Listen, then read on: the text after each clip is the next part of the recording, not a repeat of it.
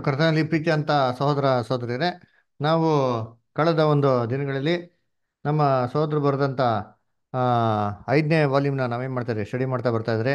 So third chapter the only begotten one ಅಂತಂದ್ಬಿಟ್ಟು, so ಅದನ್ನು ನಾವು ಕಳೆದ ಸತಿ ನಾವು ನೋಡ್ತಾ ಬರ್ತಾ ಇದ್ರಿ. ಅದ್ರ ಮುಖ್ಯವಾಗಿ ನೋಡ್ಬೇಕಾದ್ರೆ ಯೇಸು ಕ್ರಿಸ್ತು ಹೆಂಗೆ ಏನ್ರಿ ದೇವರ ಕುಮಾರ ಅಂತಂದ್ಬಿಟ್ಟು ಏನು ಮಾಡಿದ್ರಿ ನಾವು ನೋಡಿದ್ರಿ.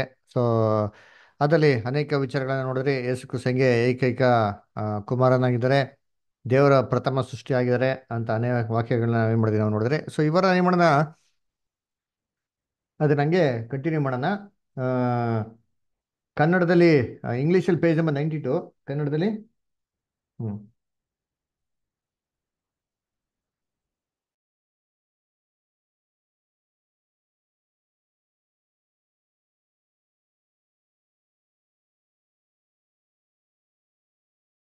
ಕನ್ನಡದಲ್ಲಿ ಪೇಜ್ ನಂಬರ್ 51 ಓದೋಣ. ಹ್ಮ್. ದೇವರ ಸೃಷ್ಟಿಯ ಪ್ರಾರಂಭವಾದ ಲೋಗೋಸ್ನನ್ನು ಏಷಾಯನು ಅದ್ಭುತ ಸ್ವರೂಪನು, ಆಲೋಚನಾಕರ್ತನು, ಪರಾಕ್ರಮಿಯಾದ ದೇವರು, ನಿತ್ಯನಾದ ತಂದೆ, ಸಮಾಧಾನದ ಪ್ರಭು, ಏಷಾಯ 9:6 ಹೇಳಿದ್ದಾನೆ.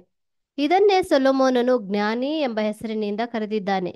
ಹೀಗಿದ್ದರೂ ಇದು ಸುವಾರ್ತಿಕನಾದ ಯೋಹಾನನು ತನ್ನ ಸುವಾರ್ತೆಯ ಮೊದಲನೆಯ ಅಧ್ಯಾಯದ 1 ಮತ್ತು 18ನೇ ವಚನಗಳಲ್ಲಿ ಹೇಳಿರುವ ಹೇಳಿಕೆಗಳೊಂದಿಗೆ ಸಾಮರಸ್ಯದಿಂದಿದೆ.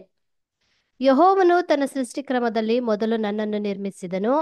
ಆತನ ಪುರಾತನ ಕಾರ್ಯಗಳಲ್ಲಿ ನಾನೇ ಪ್ರಥಮ. ಪ್ರಾರಂಭದಲ್ಲಿ ಭೂಮಿಯು ಹುಟ್ಟುವುದಕ್ಕಿಂತ ಮುಂಚೆ ಅನಾದಿ ಕಾಲದಲ್ಲಿ ಸ್ಥಾಪಿಸಲ್ಪಟ್ಟೆನು. ಜಲನಿಧಿಗಳಾಗಲಿ ನೀರು ತುಂಬಿದ ಬುಗ್ಗೆಗಳಾಗಲಿ ಇಲ್ಲದಿರುವಾಗ ನಾನು ಹುಟ್ಟಿದೆನು. ಬೆಟ್ಟಗಳು ಬೇರೂರಿ ನಿಲ್ಲುವುದಕ್ಕಿಂತ ಮುಂಚೆ ಆತನು ಭೂಲೋಕವನ್ನಾಗಲಿ ಬಯಲನ್ನಾಗಲಿ ಭೂಮಿಯ ಮೊದಲನೆಯ ಅಣುರೇಣುವನ್ನಾಗಲಿ ನಿರ್ಮಿಸದೇ ಇರುವಾಗ ನಾನು ಹುಟ್ಟಿದೆನು. ಆತನು ಸಾಗರದ ಮೇಲೆ ಚಕ್ರಾಕಾರವಾದ ಗೀಟನ್ನು ಎಳೆದು ಆಕಾಶಮಂಡಲವನ್ನು ಸ್ಥಾಪಿಸುವಾಗ ಅಲ್ಲಿದ್ದೆನು.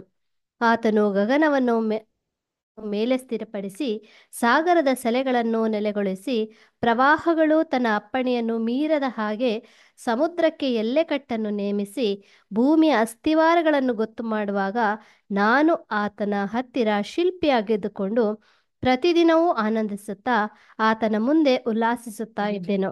ಜ್ಞಾನೋಕ್ತಿ 8:22-30.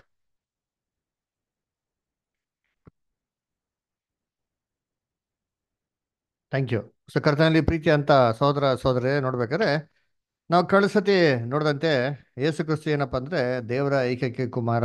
ಯೋಹಾನ 3:13 ಹೇಳುತ್ತೆ ಅವ್ರಿಗೆ ಲೋಗೋಸ್ ಅಂತ ಏನಾಗಿತ್ತು ಹೆಸರಿತ್ತು. ಅದು ಮಾತ್ರ ಅಲ್ಲ ಏನ್ರಿ ಅವರು ಏನ್ರಿ ವಂಡರ್ಫುಲ್ ಕೌನ್ಸಿಲರ್, ಮೈಟಿ ಗಾಡ್ ಅದರ. ಸೊ ಏಷ್ಯಾ 9:6 ನೋಡ್ಬೇಕಾದ್ರೆ ಕನ್ನಡದಲ್ಲಿ ಹೇಳ್ತಾರೆ, ಶಕ್ತನಾಗಿರೋ ದೇವರು, ಆಲೋಚನಾ ಕರ್ತನು, ಪರಾಕ್ರಮಿಯಾದ ದೇವರು ಅಂತ ಏನಾಗ್ತಾರೆ ಅಲ್ಲಿ ಅನೇಕ ಡೆಫಿನೇಷನ್ ಬರ್ತಾರೆ. ಸೊ ಜ್ಞಾನಿ ಅಂತ ಕೂಡ ಏನ್ರಿ ಯೇಸು ಕ್ರಿಸ್ತು ದೇವರ ಜ್ಞಾನವಾಗಿದ್ರು ಅಂತ ಕೂಡ ನಾವೇನ್ ಮಾಡ್ತೀರಿ ಸತ್ಯವೇದನ ನೋಡ್ತೀರಿ ಯೋಹನ 1:18.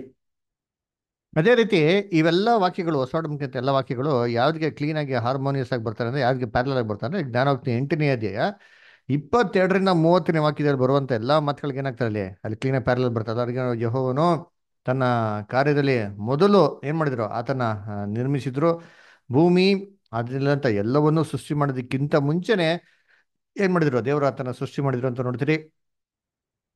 ಸಮುದ್ರದ ಆಳಗಳು, ಆಮೇಲೆ ಬೆಟ್ಟ ಗುಡ್ಡಗಳು, ಅದರ ಭೂಮಿ ಅದರಲ್ಲಿರುವಂಥ ಪ್ರತಿಯೊಂದು ಇವನ್ನೆಲ್ಲ ಸೃಷ್ಟಿ ಮಾಡೋದಕ್ಕಿಂತ ಮುಂಚೆ ದೇವ್ರು ಏನು ಮಾಡಿದ್ರು, ಆತನ ಸೃಷ್ಟಿ ಮಾಡಿದ್ರು ಅಂತ ನಾವೇನು ಮಾಡ್ತೀವಿ ನೋಡ್ತೀರಿ ಅಲ್ವರ. ಸತಿ ನೋಡ್ಬೇಕಾದ್ರೆ ಈ ಭೂಮಿಗೆ ಎಲ್ಲೆಗಳನ್ನ ದೇವರು ಸ್ಥಿರಪಡಿಸ್ಬೇಕಾರೆ ಅದರ ಈ ಒಂದು ಏನ್ರಿ ನೀರಿನ ಅಲೆಗಳು ಇದು ಬಿಟ್ಟು ದಾಟ್ಬಾರ್ದು ಅಂತ ಮಾಡಿ ಫಿಕ್ಸ್ ಮಾಡ್ಬೇಕಾರೆ, ಇವೆಲ್ಲ ಮಾಡ್ಬೇಕಾರೆ ದೇವ್ರು ಏನಾಗಿದ್ರು ಅಲ್ಲಿ, ಏನಾಗಿದ್ರು ಕ್ರಿಸ್ತನು ದೇವರೊಂದಿಗಿದ್ರು ಅಂತ ನಾವು ಏನು ಮಾಡ್ತೀವಿ. ಇವೆಲ್ಲ ಆರಂಭ ಮಾಡ್ಬೇಕಾದ್ರೆ ಎಂತ ದೇವರು ಕ್ರಿಸ್ತನ ಪ್ರಥಮದಲ್ಲಿ ಮಾಡಿ ಸೃಷ್ಟಿ ಮಾಡಿದ್ರು ಅಂತ ನಾವು ನೋಡ್ತೀರಿ ಅಲ್ವರ. ಸೊ ಅದಕ್ಕೆ ಇಷ್ಟೊಂದು ವಾಕ್ಯಗಳು ಏನು ಬಹು ಸ್ಪಷ್ಟವಾಗಿ ನೋಡುತ್ತೆ ಅಂದ್ರೆ ಯೇಸು ಕ್ರಿಸ್ತು ದೇವರ ಕುಮಾರ ಆಗಿದ್ದಾನೆ ಅಂತ ನಮ್ಗೆ ಏನ್ ಮಾಡ್ತಾರೆ ಬಹು ಸ್ಪಷ್ಟವಾಗಿ ನೋಡುತ್ತದೆ. ಓಕೆ, ಹಾಗೆ ನೆಕ್ಸ್ಟ್ ಪ್ಯಾರಾಗ್ರಾಫ್ ಕಂಟಿನ್ಯೂ ಮಾಡೋಣ. ಯಾರು ಓದ್ತೀರಾ? ಆನ್ಲೈನ್ನಲ್ಲಿರೋಂಥ ಸೋದರ ಸೋದರಿಗಳು ಯಾರ ಹತ್ರ ವಾಲ್ಯೂಮ್ ಇದ್ರೆ ಯಾರೋ ಓದ್ಬೋದಾ? ಓದ್ಲಾ ಬ್ರದರ್? ಸಿಸ್ಟರ್ ಓದಿ. ವಾಕ್ಯದ ಲೋಗೋಸ್ ಬಗ್ಗೆ ನಾವು ಇಲ್ಲಿ ಆತನು ದೇವರ ಸೃಷ್ಟಿಯ ಪ್ರಾರಂಭವು ಜ್ಯೇಷ್ಠ ಪುತ್ರನು ಮಾತ್ರವಲ್ಲ, ಅದರೊಂದಿಗೆ ಆತನು ದೇವರು ಪಡಕೊಂಡ ಏಕೈಕ ಕುಮಾರನು ಮತ್ತು ಉಳಿದೆಲ್ಲ ಸೃಷ್ಟಿಗಳು ಆತನಿಂದ ಮತ್ತು ಆತನ ಮೂಲಕವಾಗಿ ಎಂಬುದನ್ನು ಗಮನಿಸುವ ಅನೇಕ ಸಂಗತಿಗಳೊಂದಿಗೆ ನಮ್ಮ ಕರ್ತನ ಸ್ವಂತ ಮಾತುಗಳಲ್ಲಿ ನಾವು ಹೆದರಬೇಡ, ನಾನು ಮೊದಲನೆಯವನು ಕಡೆಯವನು ಸದಾ ಜೀವಿಸುವವನು ಆಗಿದ್ದೇನೆ, ಸತ್ತವನಾದೆನು ಮತ್ತು ಇಗೋ ಯುಗ ಯುಗಾಂತರಗಳಲ್ಲಿಯೂ ಬದುಕುವವನಾಗಿದ್ದೇನೆ. ಪ್ರಕಟಣೆ 1 ಅಧ್ಯಾಯ 17 ಎಂಬ ಒಂದು ದೃಢಪಡಿಸುವ ಹೇಳಿಕೆಯೊಂದನ್ನು ಕೇಳಿಸಿಕೊಳ್ಳುತ್ತೇವೆ.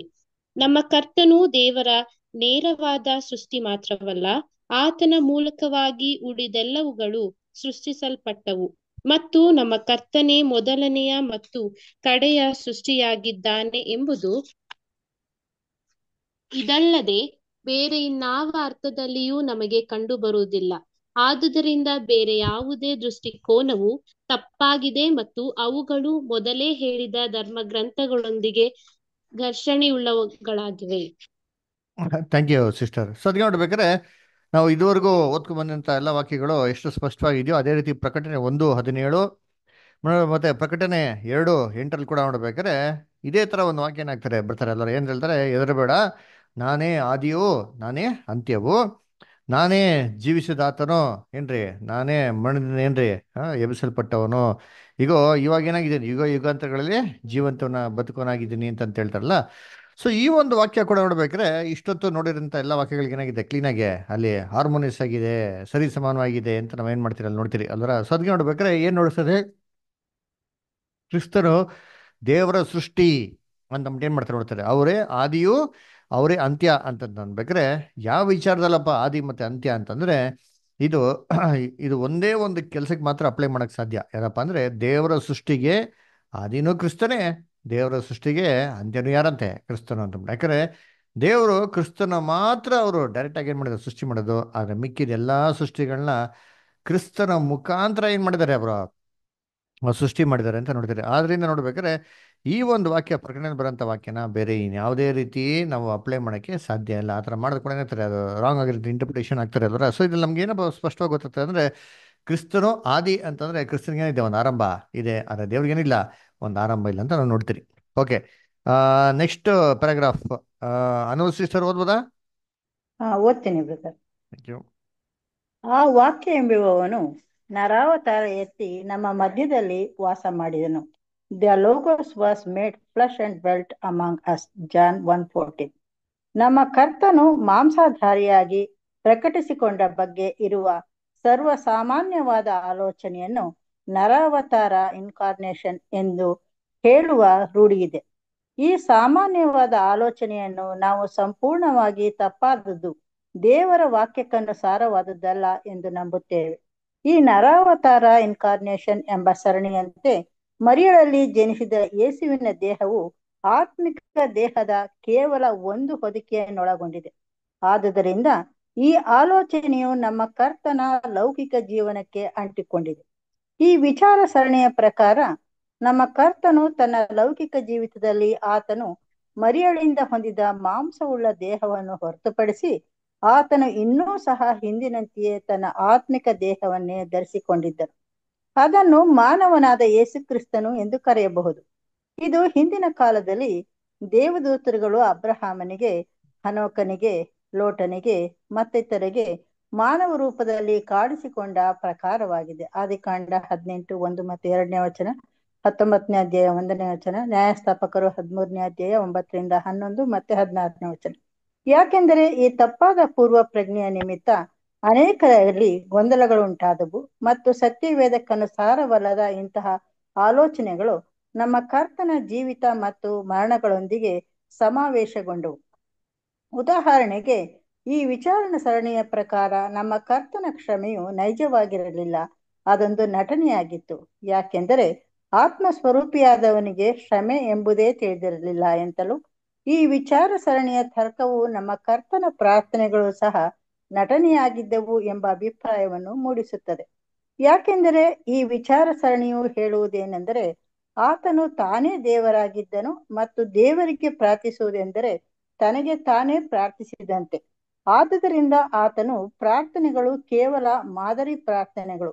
ಇವುಗಳು ಕೇವಲ ಆತನ ಶಿಷ್ಯರು ಮತ್ತು ಸುತ್ತಲೂ ನೆರೆದ ಜನರ ಮೇಲೆ ಪ್ರಭಾವ ಮೂಡಿಸಲು ಮಾಡಿದವುಗಳಾಗಿವೆ ಎಂದು ವಾದಿಸಲಾಗುತ್ತದೆ. ಅದೇ ರೀತಿಯಲ್ಲಿ ಈ ವಿಚಾರ ಸರಣಿಯ ಪ್ರಕಾರ ನಮ್ಮ ಕರ್ತನ ಮರಣವೂ ಸಹ ಮರಣದ ಕೋರಿಕೆ ಎಂಬ ಊಹೆ ಎಡೆ ಮಾಡಿಕೊಡುತ್ತದೆ. ಯಾಕೆಂದರೆ ಯೇಸುವೆ ತಂದೆಯಾದ ದೇವರು ಎಂದು ಅವರು ವಾದಿಸುತ್ತಾರೆ. ಆತನು ನಿತ್ಯ ನಿರಂತರಕ್ಕೂ ಜೀವಿಸುವವನಾದದ್ದರಿಂದ ಮರಣ ಹೊಂದಲು ಸಾಧ್ಯವೇ ಇಲ್ಲ.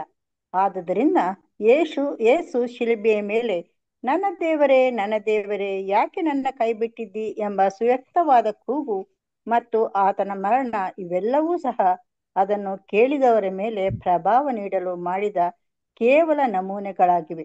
ಆದುದರಿಂದ ಈ ವಿಚಾರ ಸರಣಿಯ ತಾರ್ಕಿಕ ವಾದವೇನೆಂದರೆ ಮಾನವನ ಪಾಪಗಳಿಗೆ ನಿಜವಾದ ಮರಣವಾಗಿಲ್ಲ, ಆದರೆ ಕೇವಲ ಇದರ ಒಂದು ತೋರಿಕೆ ಮಾತ್ರವೇ ನೆರವೇರಿದೆ. ಇದೊಂದು ಚಮತ್ಕಾರಿಕ ಪ್ರಭಾವ ಬೀರಬಲ್ಲ ನಾಟಕೀಯ ಪ್ರದರ್ಶನ ಹಾಗೂ ಚಲನಚಿತ್ರ ಮಾದರಿಯ ನಿರೂಪಣೆ, ಮಾನವ ಜಾತಿಯಲ್ಲಿ ಪ್ರಭಾವ ಮತ್ತು ಅನುಕಂಪಗಳ ಪ್ರಜ್ಞೆ ಮೂಡಿಸುವ ಒಳ್ಳೆಯ ಉದ್ದೇಶದಿಂದ ಕೂಡಿದ ತಂತ್ರಗಾರಿಕೆಯಾಗಿದೆ ಎಂಬುದು. Thank you. Thank you sir. ಅದಕ್ಕೆ ಒಂದು ವಾಕ್ಯ ಓದೋಣ. ಯೋಹಾನ 1:14. ಆ ವಾಕ್ಯವೆಂಬವನು ನರಾವತಾರ ಎತ್ತಿ ನಮ್ಮ ಮಧ್ಯದಲ್ಲಿ ವಾಸ ಮಾಡಿದನು. ನೋಡ್ರ, ಆ ವಾಕ್ಯ ಎಂಬವನು ನರಾವತಾರನ ಎತ್ತಿ ನಮ್ಮ ಮಧ್ಯದಲ್ಲಿ ಮಾಡಂತೆ ವಾಸ ಮಾಡಿದ್ರು ಅಂದ್ಕೊಳ್ತಾರೆ. ಸೊ ನರ ಅವತಾರ ಎತ್ತಿ. ಸೊ ಈ ವಾಕ್ಯನ ಓದಿದ ತಕ್ಷಣ ಏನೋ ಅಭಿಪ್ರಾಯ ಬಂದ್ಬಿಡ್ತದೆ. ಓದ್ನ ಯೇಸು ಕ್ರಿಸ್ತ ಬಂದಿ ನೋಡ್ರಿ, ಅವ್ರ ಮಾಂಸವಾಗಿ ಬಂದಿಲ್ಲ, ನರ ಅವತಾರ ತಗೊಂಡು ಬಂದಿದ್ದು. ಅವತಾರ ಏನ್ರಿ? ಅವರು ಪರಲೋಕದಲ್ಲಿ ಹೆಂಗೆ ಇದ್ರು, ದೂತನ ತರ ಇದ್ರಲ್ಲ, ಪ್ರಧಾನ ದೂತನ ತರ, ಅದೇ ತರ ಒಂದು ಸ್ವಭಾವ, ಆತ್ಮಿಕ ಸ್ವಭಾವದಲ್ಲಿ ಇದ್ರು, ಆತ್ಮಿಕ ಒಂದು ಹಂತದಲ್ಲಿ ಇದ್ರು. ಆದ್ರೆ ಇಲ್ಲಿ ಭೂಲೋಕದಲ್ಲಿ ಮನುಷ್ಯ ನೋಡ್ಬೇಕು ಕಾಣಿಸ್ಬೇಕಾದ್ರೆ ಏನ್ ಮಾಡಿದ್ರು? ಅಲ್ಲಿ ಮರಿಯಾಳ ಗರ್ಭದಲ್ಲಿ ಏನ್ರಿ ಒಂದು ಮಾಂಸದ ರೀತಿಯಲ್ಲಿ ಏನ್ ಮಾಡ್ತಾರೆ ಅವರು ಹುಟ್ಕೊಂಡಿದ್ದು ಅಂತ ಹೇಳ್ತಾರೆ. ಅಲ್ದ್ರೆ ಅದಕ್ಕೆ ನೋಡ್ಬೇಕಾದ್ರೆ ಏನಪ್ಪ ಈ ಒಂದು ಕಾನ್ಸೆಪ್ಟ್ ಅಂತಂದ್ರೆ, ಯೇಸು ಕ್ರಿಸ್ತ ಭೂಲೋಕದಲ್ಲಿ ಮಾಂಸಧಾರಿಯಾಗಿ ಬರ್ಬೇಕಾದ್ರೆ ಆ ಅವತಾರ ಏನ್ ಮಾಡೋದು ಧರಿಸ್ಕೊಂಡ್ರು. ಯಾವ ತರ ಬಟ್ಟೆ ಬಿಚ್ಚಾಕಿ ಬಟ್ಟೆ ಹಾಕೊಂತಾರೆ ಗೊತ್ತಾ? ಆ ಥರ ಏನ್ ಮಾಡೋದು ಯೇಸು ಕ್ರಿಸ್ತ ಅವತಾರ ಏನ್ ಮಾಡೋದು ಧರಿಸ್ಕೊಂಡ್ರು ಅಂತ ಏನ್ ಮಾಡ್ತಾರೆ ಅಲ್ಲಿ ಹೇಳ್ತಾರೆ ಅಲ್ವರ. ಅದಕ್ಕೆ ನೋಡ್ಬೇಕಾದ್ರೆ ಏನ್ರಿ ಇವಾಗ ಯೇಸು ಕ್ರಿಸ್ತ ಈಗ ಹೆಂಗ್ ಧರಿಸ್ಕೊಳಕ್ ಸಾಧ್ಯಪ್ಪ ಅಂತ ಪ್ರಶ್ನೆ ಕೇಳಿದ್ರೆ ಅವ್ರೇನ್ ಹೇಳ್ತಾರೆ? ಅದಕ್ಕೆ ಸಾಮಾನ್ಯವಾಗಿ ಆರ್ಗ್ಯೂ ಮಾಡೋರು ಹೆಂಗಪ್ಪ ಹೇಳ್ತಾರೆ ಅಂದ್ರೆ, ಅಯ್ಯೋ ದೇವತರು ಬಂದಿಲ್ಲ ಮಾಂಸದಲ್ಲಿ ಏನ್ರಿ, ಹಳೆ ಲೋಕದಲ್ಲಿ ನೋಡ್ತಿರಲ್ಲ ಏನ್ರಿ, ದೇವತೆಗಳು ಮಾಂಸದಲ್ಲಿ ಏನ್ ಮಾಡಿದ್ರು ಬಂದು ಕಾಣಿಸ್ಕೊಂಡ್ರು, ಪ್ರತ್ಯಕ್ಷವಾದ್ರು, ಕಣ್ಣಿಗೆ ಕಾಣೋ ರೀತಿಯಲ್ಲಿ ಮಾಡಿದ್ರು, ದೇಹದಲ್ಲಿ ಅವ್ರು ಕಾಣಿಸ್ಕೊಂಡ್ರು ಅಲ್ವರ. ಸೊ ಅವರು ಮಾಂಸದಲ್ಲಿ ಕಾಣಿಸ್ಕೊಬೇಕಾದ್ರೆ ಏನ್ರಿ ದೇವತರು ಹೆಂಗ್ ಕಾಣಿಸ್ಕೊಂಡ್ರು? ಆತ್ಮಿಕ ಶರೀರದಲ್ಲಿ ಇದ್ರು. ಅವ್ರು ಹುಟ್ಟುಬಿಟ್ರಾ? ಇಲ್ಲ ನೋಡ್ರಿ, ಅದೇ ತರ ಏನ್ ಮಾಡಿದ್ರು, ಹಂಗಿಂದೆ ಆತ್ಮಿಕ ಶರೀರದಿಂದ ಮಾಂಸಿಕ ಶರೀರಕ್ಕೆ ಮಾರ್ಪಾಡಾಗಿ ಎಲ್ಲಾ ಜನಗಳ ಮುಡ್ದು ಏನ್ ಮಾಡಿದ್ರು ಮಾಂಸಿಕ ಶರೀರದಲ್ಲಿ ಕಾಣಿಸ್ಕೊಂಡು ಏನಾಗ್ಬಿಟ್ರು ತಿರ್ಗಾ ಹಂಗೆ ಹಂಗೆ ಹೊಟ್ಟೋಗ್ಬಿಟ್ರು. ಅದ್ರ ಇದೇ ರೀತಿ ಯೇಸು ಕ್ರಿಸ್ತ ಏನಾಗಿದ್ದು ಅಲ್ಲಿ ಅವತಾರ ತಗೊಂಡು ಬಂದಿದ್ದು, ದೇವತರು ಹೆಂಗೆ ಮನುಷ್ಯನ ಅವತಾರ ತಗೊಂಡು ಬಂದ್ರು, ಯೇಸು ಕ್ರಿಸ್ತ ಏನ್ ಮಾಡಿದ್ರು ಒಂದು ಮನುಷ್ಯನ ಅವತಾರ ತಗೊಂಡ್ಬಂದ್ರು ಅಂತ ಏನ್ ಮಾಡ್ತಾರೆ ಅಲ್ಲಿ ಹೇಳ್ತಾರೆ ಅಲ್ವರ. ಸರಿ, ಇವಾಗ ಇದು ಇದು ಸರಿನಾ ಅಂತ ನೋಡ್ಬೇಕಾದ್ರೆ ಖಂಡಿತವಾಗ ಇದನ್ನ ಅಕ್ಸೆಪ್ಟ್ ಮಾಡೋಕ್ಕೆ ಸಾಧ್ಯ ಇಲ್ಲ. ಯಾಕಪ್ಪ ಅಂದ್ರೆ ಏನ್ ಕಾರಣಗಳು ಅಂದ್ರೆ, ಮೊದಲನೇದಾಗಿ ಯೇಸು ಕ್ರಿಸ್ತ ಅವತಾರ ತಗೊಂಡು ಬಂದಿದ್ದಾರೆ ಅಂತಂದ್ರೆ ಏನಪ್ಪ ಮೀನಿಂಗ್ ಅಂದ್ರೆ, ಅವ್ರ ಮೊದಲನೇ ಪೊಸಿಷನ್ ಏನ್ ಮಾಡಕ್ ಹೋಗಿಲ್ಲ, ಸಂಪೂರ್ಣವಾಗಿ ಬಿಡ್ಲೇ ಇಲ್ಲ ಅಂತ ಅರ್ಥ.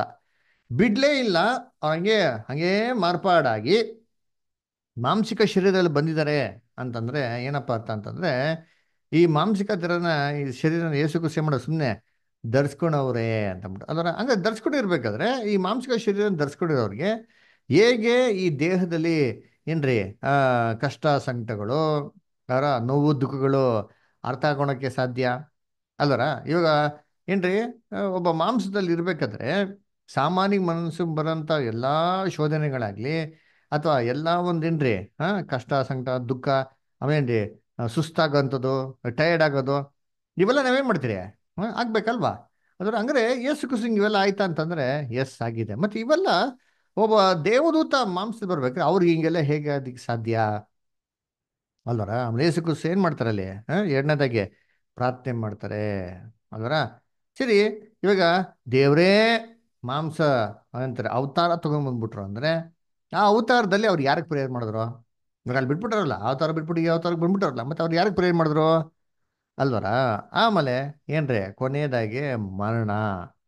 ಯೇಸು ಕ್ರಿಸ್ತು ಶಿಲುಬೆ ಮೇಲೆ ಏನ್ ಮಾಡೋದು ತಮ್ಮ ಪ್ರಾಣನ ಬಿಟ್ರು. ಹಂಗಾರೆ ಮಾರ್ಪಾಡಾಗಿ ಅವತಾರ ತಗೊಂಡು ಬಂದ್ರು ಅಂತಂದ್ರೆ ಆ ಮರಣನ ಕೂಡ ಏನ್ರಿ ರಿಯಲಿ ನೋಡ್ಬೇಕ್ರೆ ಅದು ಮರಣ ಕೂಡ ಆಗಿಲ್ಲ ಅಂತಾನೆ ಅರ್ಥ, ಫೇಕು ಅಂತಾನೆ ಅರ್ಥ.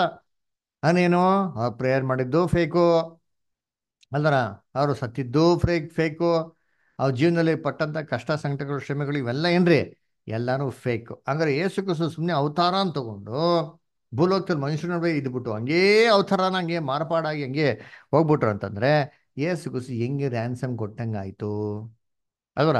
ಏಸು ಕ್ರಿಸ್ತು ಶಿಲುಬೆ ಮೇಲೆ ಸಾಯಂತ ಅರ್ಥ ಏನ್ ಬಂತು ಅಲ್ವರ. ಅದಕ್ಕೆ ಗಲಾತ್ಯರ ಪುಸ್ತಕದಲ್ಲಿ ಏನ್ರಿ ಅಪೋಸ್ಟಲ್ ಪೌಲ್ ಏನ್ ಬೈತಾರೆ ಅಂದ್ರೆ, ಬುದ್ಧಿ ಇಲ್ಲದನ ಎಲ್ಲ ಬುದ್ಧಿ ಇಲ್ಲದ ಗಲಾತ್ಯದವರೇ, ನಿಮ್ಮ ಕಣ್ಣು ಮುಂದೆನೆ ಯೇಸು ಕ್ರಿಸ್ತು ಏನಾಗಿದೆ ಶಿಲುಬೆಯಲ್ಲಿ ಸತ್ತಿದಾರಲ್ಲ, ಇದನ್ನ ನೀವು ಹೇಗೆ ನಂಬಲ್ಲ ಅಂತ ಅವ್ರು ಹೇಳ್ತಾರೆ. ಹಂಗಾರೆ ಈ ಒಂದು ತಪ್ಪಾದ ಉಪದೇಶಗಳು ಅಪೋಸ್ಟಲ್ ಪೌಲ್ ಇರೋಂಥ ಕಾಲದಲ್ಲಿ ಸಭೆಯಲ್ಲಿ ಏನಾಗೋಯ್ತು ಎಲ್ಲ ಬಂದ್ಬಿಡ್ತು. ಅದಕ್ಕೆ ಏನ್ ಮಾಡ್ತಾರೆ ಅವ್ರು ಕ್ಲೀನಾಗಿ ಖಂಡಿಸ್ತಾರೆ ಅಲ್ವರ. ಅಂದ್ರೆ ಏನ್ರಿ ಈ ಒಂದು ಫಾಲ್ಸ್ ಡಾಕ್ಟ್ರಿನ್, ಯೇಸು ಕ್ರಿಸ್ತು ಅವತಾರ ತಗೊಂಡು ಬಂದ್ರು, ಈ ಅವತಾರ ಆ ಅವತಾರ ಅಂದ್ರ ಇದು ಬೈಬಲ್ ಸಪೋರ್ಟ್ ಮಾಡಿದಾರಂಥದ್ದು. ಅದಕ್ಕೆ ಅಲ್ಲಿ ಅವತಾರ ಅಂತ ಬರೋದಿಲ್ಲ, ಇಂಗ್ಲಿಷ್ ಬರ್ತಾರೆ ಜೀಸಸ್ ವಾಸ್ ಮೇಡ್ ಫ್ಲೆಶ್, ಈ ಡ್ವೆಲ್ ಅಮಾಂಗ್ ಅಸ್ ಅಂತ ಹೇಳ್ತಾರೆ. ಮೇಡ್ ಫ್ಲೆಶ್ ಅನ್ ಏನ್ರಿ ಮಾಂಸದಲ್ಲಿ ಏನ್ರಿ ಜನಿಸಲ್ಪಟ್ಟನು, ಮರಿಯಳ ಗರ್ಭದಲ್ಲಿ ಏನ್ರಿ ಮಾಂಸದಲ್ಲಿ ನಾವೆಲ್ಲ ಯಾವ ಥರ ಜನ್ಮ ತಗೊಂತೀರೋ ಆ ರೀತಿನೇ ಕ್ರಿಸ್ತನ್ ಏನಾಗಿರೋದು ಜನ್ಮ ತಗೊಂಡು. ಇವೆಲ್ಲ ಇಲ್ಲ ಅಂತಂದ್ರೆ, ಇವೆಲ್ಲ ಕಾನ್ಸೆಪ್ಟ್ ನಂಬಬೇಕು ಅಂದ್ರೆ ಯೇಸು ಕ್ರಿಸ್ತು ಮಾಡಿದಂಥ ಎಲ್ಲ ಕೆಲಸಗಳು ಇಟ್ ಇಸ್ ಅದೇನಾಗ್ಬಿಡುತ್ತೆ ಅಂದ್ರೆ ನೋಡೋದಕ್ಕೆ ಒಂದು ದೊಡ್ಡ ಗ್ರೇಟ್ ಸಿನಿಮಾ ಥರ ಆಗೋಯ್ತದೆ. ಸಿನಿಮಾ ನೋಡ್ಸೋದ್ರಲ್ಲಿ ಏನು ನೋಡ್ತಾರೆ ಎಲ್ಲ ಬರೀ ಡ್ರಾಮಾಗಳೇ, ಒರಿಜಿನಲ್ ಏನಿರಲ್ಲ, ಎಲ್ಲ ಒರಿಜಿನಲ್ ಆಗಿ ಏನಿರಲ್ಲ, ಬರೀ ಒಳಗಡೆ ಇರೋಂಥ ಎಲ್ಲ ಏನ್ರಿ ಎಲ್ಲ ಸ್ಟಫ್ಗಳು ಸುಮ್ಮನೆ ಚಮತ್ಕಾರಿಕವಾಗಿರ್ತಾರೆ ಹೊರತು ನೀವು ರಿಯಲ್ ಆಗಿ ಯಾವುದು ಇಲ್ಲ. ಆ ಥರ ಆಗ್ಬಿಡ್ತಂಗಾರೆ ಯೇಸು ಕ್ರಿಸ್ತು ಸುಮ್ಮನೆ ತೋರಿಕೆಗೆ ಬಂದರು, ತೋರಿಕೆಗೆ ಮಾತ್ರ ಅಯ್ಯೋ ಕಷ್ಟ ಸಂಕಟ ಎಲ್ಲ ಅನ್ಭವಿಸಿದ್ರು. ತೋರಿಕೆಗೆ ಆಗ ಏನು ಮಾಡೋರು ಅವರು ದೇವತರ ಪ್ರೇಯರ್ ಮಾಡೋರು, ಡಬಲ್ ಆ್ಯಕ್ಟಿಂಗ್ ಮಾಡಿದ್ರು, ಇವರೇ ಪ್ರೇಯರ್ ಮಾಡ್ಕೊಂಡು ಇವ್ರ ಪ್ರಾರ್ಥನೆ ಇವರೇ ಆನ್ಸರ್ ಮಾಡ್ಕೊಂಡ್ರು. ಕೊನೆಗೆ ಶಿಲ್ವೆ ಮೇಲೆ ಅಯ್ಯೋ ನನ್ನ ದೇವರೇ ಅಂತ ಕೂಡ ಹೇಳಿದ್ದು ಯೇಸು ಕ್ರಿಸ್ತು ಯಾರಿಗೆ ಹೇಳಿದ್ದು, ಇವ್ರಿಗೆ ಹೇಳ್ದಂಗೆ ಏನು ಮಾಡ್ದಂಗಾಯ್ತು, ಹೇಳ್ಕೊಂಡಾಗಾಯ್ತು, ರಾಂಗ್ ಆಗ್ಬಿಡ್ತಾರಲ್ವಾ ಅಲ್ಲ. ಅದಕ್ಕೆ ಬೈಬಲ್ಲಂತೂ ಎಷ್ಟೋ ವಾಕ್ಯಗಳಿಗೆ ಏನಾಗ್ಬಿಡ್ತಾರೆ ಅಂದರೆ ಇದು ಆಪೋಸಿಟ್ ಆಗಿಬಿಡ್ತಾರೆ. ಅಲ್ಲಿ ನೋಡ್ಬೇಕಾದ್ರೆ ಅದನ್ನು ನಂಬೋದಕ್ಕೆ ಆಗದೇ ಇರೋಂಥ ವಿಚಾರ. ಅದರಿಂದ ಕರ್ತನಲ್ಲಿ ಪ್ರೀತಿ ಅಂತ ಸೋದರ ಸೋದರಿಗಳು ನೋಡ್ಬೇಕಾದ್ರೆ ಈ ಒಂದು ಡಾಕ್ಟ್ರಿನ್, ಈ ಒಂದು ಕಾನ್ಸೆಪ್ಟ್ ನಾವು ಅರ್ಥ ಮಾಡ್ಕೊಳಕ್ಕೆ ಅಕ್ಸೆಪ್ಟ್ ಮಾಡೋಕ್ಕೆ ಆಗೋದಿಲ್ಲ. ಓಕೆ, ನೆಕ್ಸ್ಟ್ ಪ್ಯಾರಾಗ್ರಾಫ್ ಓದೋಣ. ನೆಕ್ಸ್ಟ್ ಪ್ಯಾರಾಗ್ರಾಫ್ ಯಾರು ಓದ್ತೀರಾ ಬ್ರದರ್ ಸಿಸ್ಟರ್ಸ್? ಯಾರು ಓದ್ತಿದೆ ವಾಲ್ಯೂಮು? ಅಮೃತ,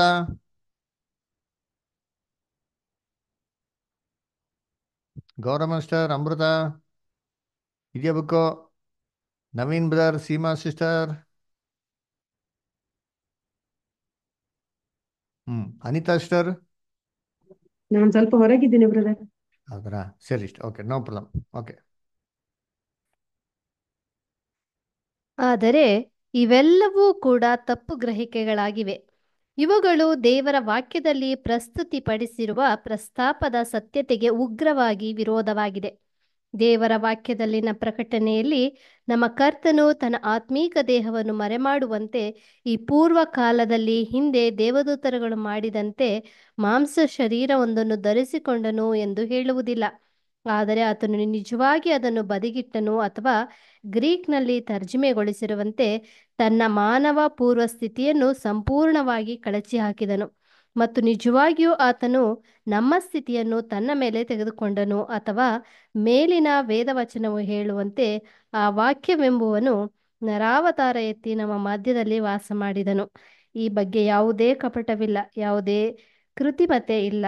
ಆತನು ತನ್ನ ಮಹಿಮೆ ಮತ್ತು ಶಕ್ತಿಯನ್ನು ಇಟ್ಟುಕೊಂಡು ಕೇವಲ ತನ್ನನ್ನು ದೀನನಾಗಿ ಕಾಣಿಸಿಕೊಂಡದ್ದು ಮಾತ್ರವಲ್ಲ, ಆತನು ನಿಜವಾಗಿಯೂ ಎಲ್ಲ ಸಮಯಗಳನ್ನು ಉನ್ನತವಾದ ಆತ್ಮಿಕ ಶ್ರೀಮಂತಿಕೆಯನ್ನು ಹೊಂದಿದ್ದರೂ ನಮ್ಮ ಸಲುವಾಗಿ ಬಡವನಾಗಿ ಕಾಣಿಸಿಕೊಂಡದ್ದಲ್ಲ.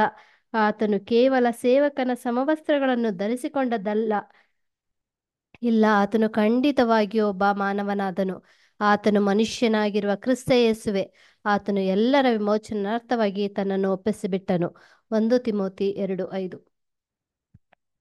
ಸೊ ಅದಕ್ಕೆ ಈ ಒಂದು ಮಾತಿಗೆ ಸರಿಯಾಗಿ ನಾವು ಗ್ರೀಕಲ್ಲಿ ಕೂಡ ವಾಕ್ಯದಲ್ಲಿ ಬರೋಂಥ ಪದ ನೋಡ್ದಂತಂದ್ರೆ ಅಲ್ಲಿ ಏನ್ ಬರ್ತದೆ ಅಂದ್ರೆ ಯೇಸು ಕ್ರಿಸ್ತು ಮಾರ್ಪಾಡಾಗ್ಬಿಟ್ರು ಅಂತ ಅರ್ಥ ಬರಲ್ಲ ರೀ. ಆ ಗ್ರೀಕಿನ ಪದದ ಅರ್ಥ ನೋಡ್ದಂಥದ್ದು ಅಂದ್ರೆ ಯೇಸು ಕ್ರಿಸ್ತು ಆ ಆತ್ಮಿಕ ಶರೀರನ ಏನ್ರಿ ಬಿಟ್ಟು ಮಾಂಸಿಕ ಶರೀರನ ಅವ್ರು ಏನ್ ಮಾಡಿದ್ರಂತೆ, ಅವರು ಅವರು ಜನಿಸಿದ್ರು ಅಂತಾನೆ ಬರ್ತಾರೆ ಮಾಂಸದಲ್ಲಿ.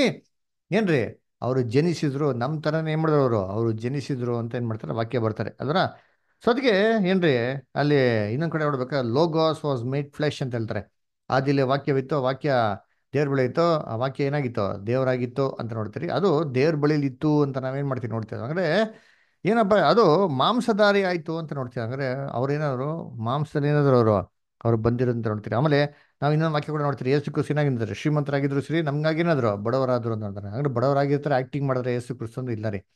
ಇವಾಗ ಒಂದು ರೂಪದಿಂದ ಇನ್ನೊಂದು ರೂಪಕ್ಕೆ ಮಾರ್ಪಾಡಾಗ್ತಾರೆ ಅಂತಂದ್ರೆ ಅವಾಗ ಏನ್ ಮಾಡ್ದಂಗೆ ಅಲ್ಲಿ ಅಲ್ಲ, ಅಲ್ಲಿರಂತ ಒಂದು ಶ್ರೀಮಂತಿಕೆನ ಬಿಟ್ಟು ಸುಮ್ಮನೆ ಮಾರ್ಪಾಡಾಗಿ ಬರ್ತಾರೆ ಅಂತಂದ್ರೆ ಏನ್ರಿ ಅದು, ಅದು ಏನೋ ಒಂದು ರೂಪ ಆಗಿ ಬರೋದು, ಒಂದು ಏನ್ರಿ, ಒಂದು ಡ್ರಾಮಾ ಮಾಡೋದಂಗೆ ಅಂತ ಆಗ್ತಾರೆ, ಒಂದು ಆಕ್ಟಿಂಗ್ ಮಾಡೋದಂತ ರೀತಿಲಿ ಆಗ್ತಾರೆ ಅಲ್ದ್ರ. ಈ ಉದಾಹರಣೆ ನೋಡ್ಬೇಕಾದ್ರೆ, ಇವಾಗ ದೇವದೂತರು ಪರಲೋಕದಿಂದ ಏನ್ ಮಾಡೋರು, ಭೂಲೋಕದಲ್ಲಿ ಮನುಷ್ಯನ ಕಾಣಿಸ್ಕೊಂಡ್ರು. ಅವ್ರು ಕಾಣಿಸ್ಕೊಳ್ಬೇಕು, ಹೆಂಗ್ ಕಾಣಿಸ್ಕೊಂಡವರು, ಅದರ ದೇವದೂತರ ತರ ಕಾಣಿಸ್ಕೊಂತ ಇರ್ಲಾರಿ, ಮನುಷ್ಯ ತರ ಬಂದ್ಬಿಟ್ಟು ಸಾಮಾನ್ಯ ಮನುಷ್ಯ ತರನೇ ಏನಾಗಿದ್ರು ಅವರು, ಅವ್ರಿದ್ರು. ಅದರ ಬೇರೆ ಏನು ಸ್ಪೆಷಲ್ ಆಗಿ ಏನಿರಲಿಲ್ಲ. ಅದ್ರ ಅವಾಗ ಮನುಷ್ಯ ತರ ಅವ್ರ ಮನುಷ್ಯ ನಡುವೆ ಇರ್ಬೇಕಾರೆ ಅವರು ಯಾವ ತರ ಗೋಚರ ಆಗ್ತಾ ಇದ್ರು ಜನಗಳಿಗೆ, ಅವ್ರ ನಡುವೆ ಇರೋ ತರ ಒಬ್ರು ಮನುಷ್ಯ ತರ ಏನಾಗೋರು, ಗೋಚರ ಆಗೋರು. ಅದರ ಅದರಿಂದ ನೋಡ್ಬೇಕಾದ್ರೆ ಕರ್ತನಲ್ಲಿ ಪ್ರೀತಿ ಅಂತ ಸ್ವರಗಳೇ, ಏನ್ರಿ, ಯೇಸು ಕ್ರಿಸ್ತನು ಕೂಡ ಏನ್ರಿ ಶ್ರೀಮಂತನಾಗಿದ್ದು, ಏನ್ರಿ ಅವರು ಆ ಏನಾದ್ರು ಅವರು ಬಡವರಾದ್ರು ಅಂತಂದ್ರೆ ಏನೋ ಡ್ರಾಮಾ ಮಾಡ್ಲಾರ. ಇವಾಗ ದೇವತೆ ಬಂದು ಇಲ್ಲಿ ಮಾಂಸ ಕಾಣಿಸ್ಕೊಳ್ಬೇಕಾದ್ರೆ ಡ್ರಾಮಾ ಥರನೇ ಇದ್ದಿದ್ದು. ಇವಾಗ ಅಬ್ರ ಮನೆಗೆ 3 ಜನ ದೂತರು ಬರ್ತಾರೆ.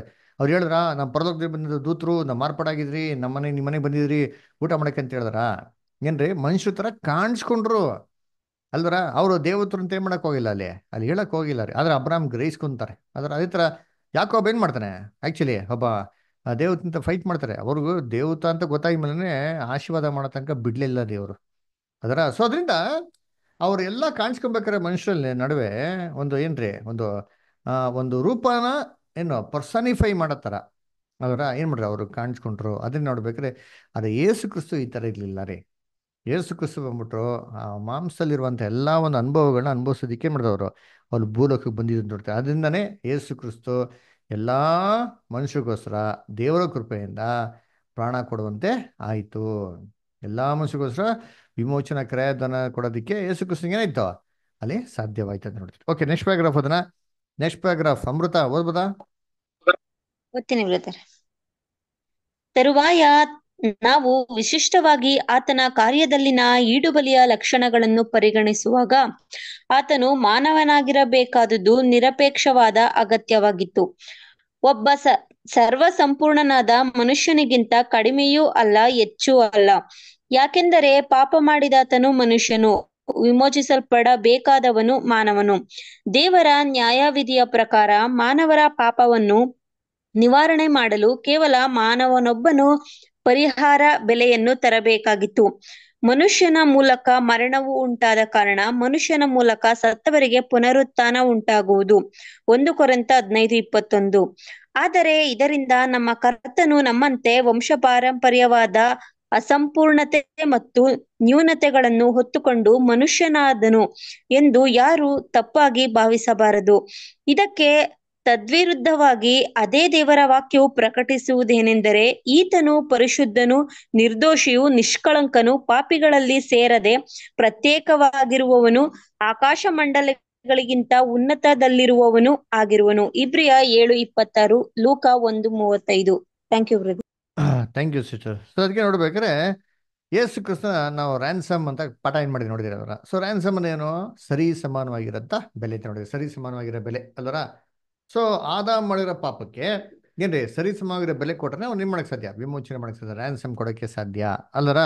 ಬೆಲೆ ಕಮ್ಮಿ ಇರಬಾರ್ದು, ಬೆಲೆ ಜಾಸ್ತಿ ಇರಬಾರ್ದು ಅದರ. ಸೊ ಆದಾಮ್ನ ದೇವ್ರು ಹೆಂಗೆ ಸೃಷ್ಟಿ ಮಾಡಲ್ಪಟ್ಟಿದ್ದು, ದೇವದೂತರಿಗಿಂತ ಸ್ವಲ್ಪ ಕಮ್ಮಿಯಾಗಿ ಎಂತ ಸೃಷ್ಟಿ ಮಾಡಲ್ಪಟ್ಟಿದ್ದು ಅಲ್ವರ. ತನ್ನ ಸ್ವರೂಪದಲ್ಲಿ ಮನುಷ್ಯನಾಗಿ ಅವನಿಗೆ ಏನ್ರಿ ಕಿರೀಟ ಪ್ರಭಾವ ಮಾನವನು ಕಿರೀಟವಾಗಿ ಏನು ಮಾಡೋರು ಇಟ್ರು ಅಂತ ನೋಡ್ತಿದ್ರ. ಇದೇ ರೀತಿ ಕರ್ತನಲ್ಲಿ ಪ್ರೀತಿ ಅಂತ ಸೋದರ ಸೋದರಿಗಳೇ, ಏನ್ರಿ ಯೇಸು ಕ್ರಿಸ್ತನು ಕೂಡ ಭೂಲೋಕಕ್ಕೆ ಅವ್ರು ಜನಿಸ್ಬೇಕಾದ್ರೆ ಕಂಪಲ್ಸರಿ ಕಂಡೀಷನ್ ಏನಪ್ಪ ಇತ್ತು ಅಂದ್ರೆ, ಅವ್ರೇನ್ರಿ ಅವ್ರು ಬಂದ್ಬಿಟ್ಟು ಮಾಂಸಲ್ ಹುಟ್ಟು ಅಂತ ತುಂಬಾ ಅವಶ್ಯಕತೆ ಆಗಿತ್ತು. ಹಿಂಗೆ ಮೊದಲನೇ ಆದಾಮ್ ತರ ದೇವದೂತನಿಗೆ ಸ್ವಲ್ಪ ಕಮ್ಮಿಯಾಗಿ ಮಾಡಲ್ಪಡ್ಬೇಕಾಗಿತ್ತು ಅಲ್ವರ.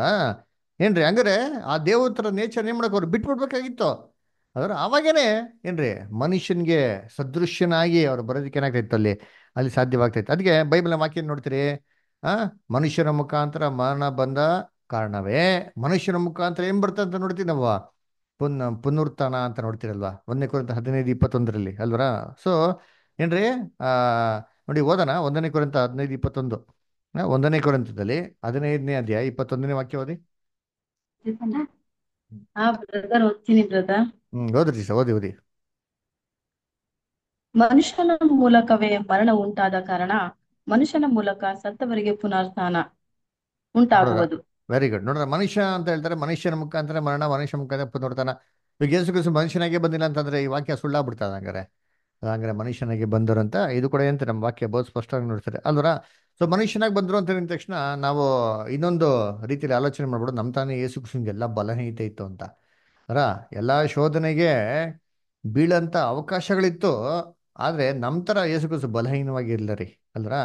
ಅದಕ್ಕೆ ಎರಡಿಗೂ ವ್ಯತ್ಯಾಸ ಇದೆ ನೋಡಿದ್ದೀನಿ ಅದರ. ಒಬ್ಬ ಮನುಷ್ಯ ಬಲಿಷ್ಠನಾಗಿ ಏನ್ರಿ ಅವನು ಪರಿಪೂರ್ಣವಾಗಿ ಇರ್ಬೋದು, ಅದರ ಶೋಧನೆಗೆ ಏನ್ರಿ ಆಸ್ಪದಗಳಿರ್ತದೆ ಅದರ. ಆದರೆ ಅವನು ಪಾಪಿಯಾಗೇ ಇರಬೇಕು ಅಂತೇನಿಲ್ಲ, ನೆಸಸರಿ ಇಲ್ಲ ರೀ ಅಲ್ಲರ. ಆ ಕಂಡೀಷನ್ ಯೇಸು ಕ್ರಿಸ್ತನಿಗೆ ಇತ್ತು ನೋಡ್ತೀನಿ.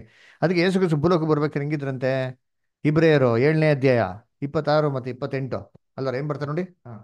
ಇಂಥವನೇ ನಮಗೆ ಬೇಕಾದ ಮಹಾಯಾಜಕನು.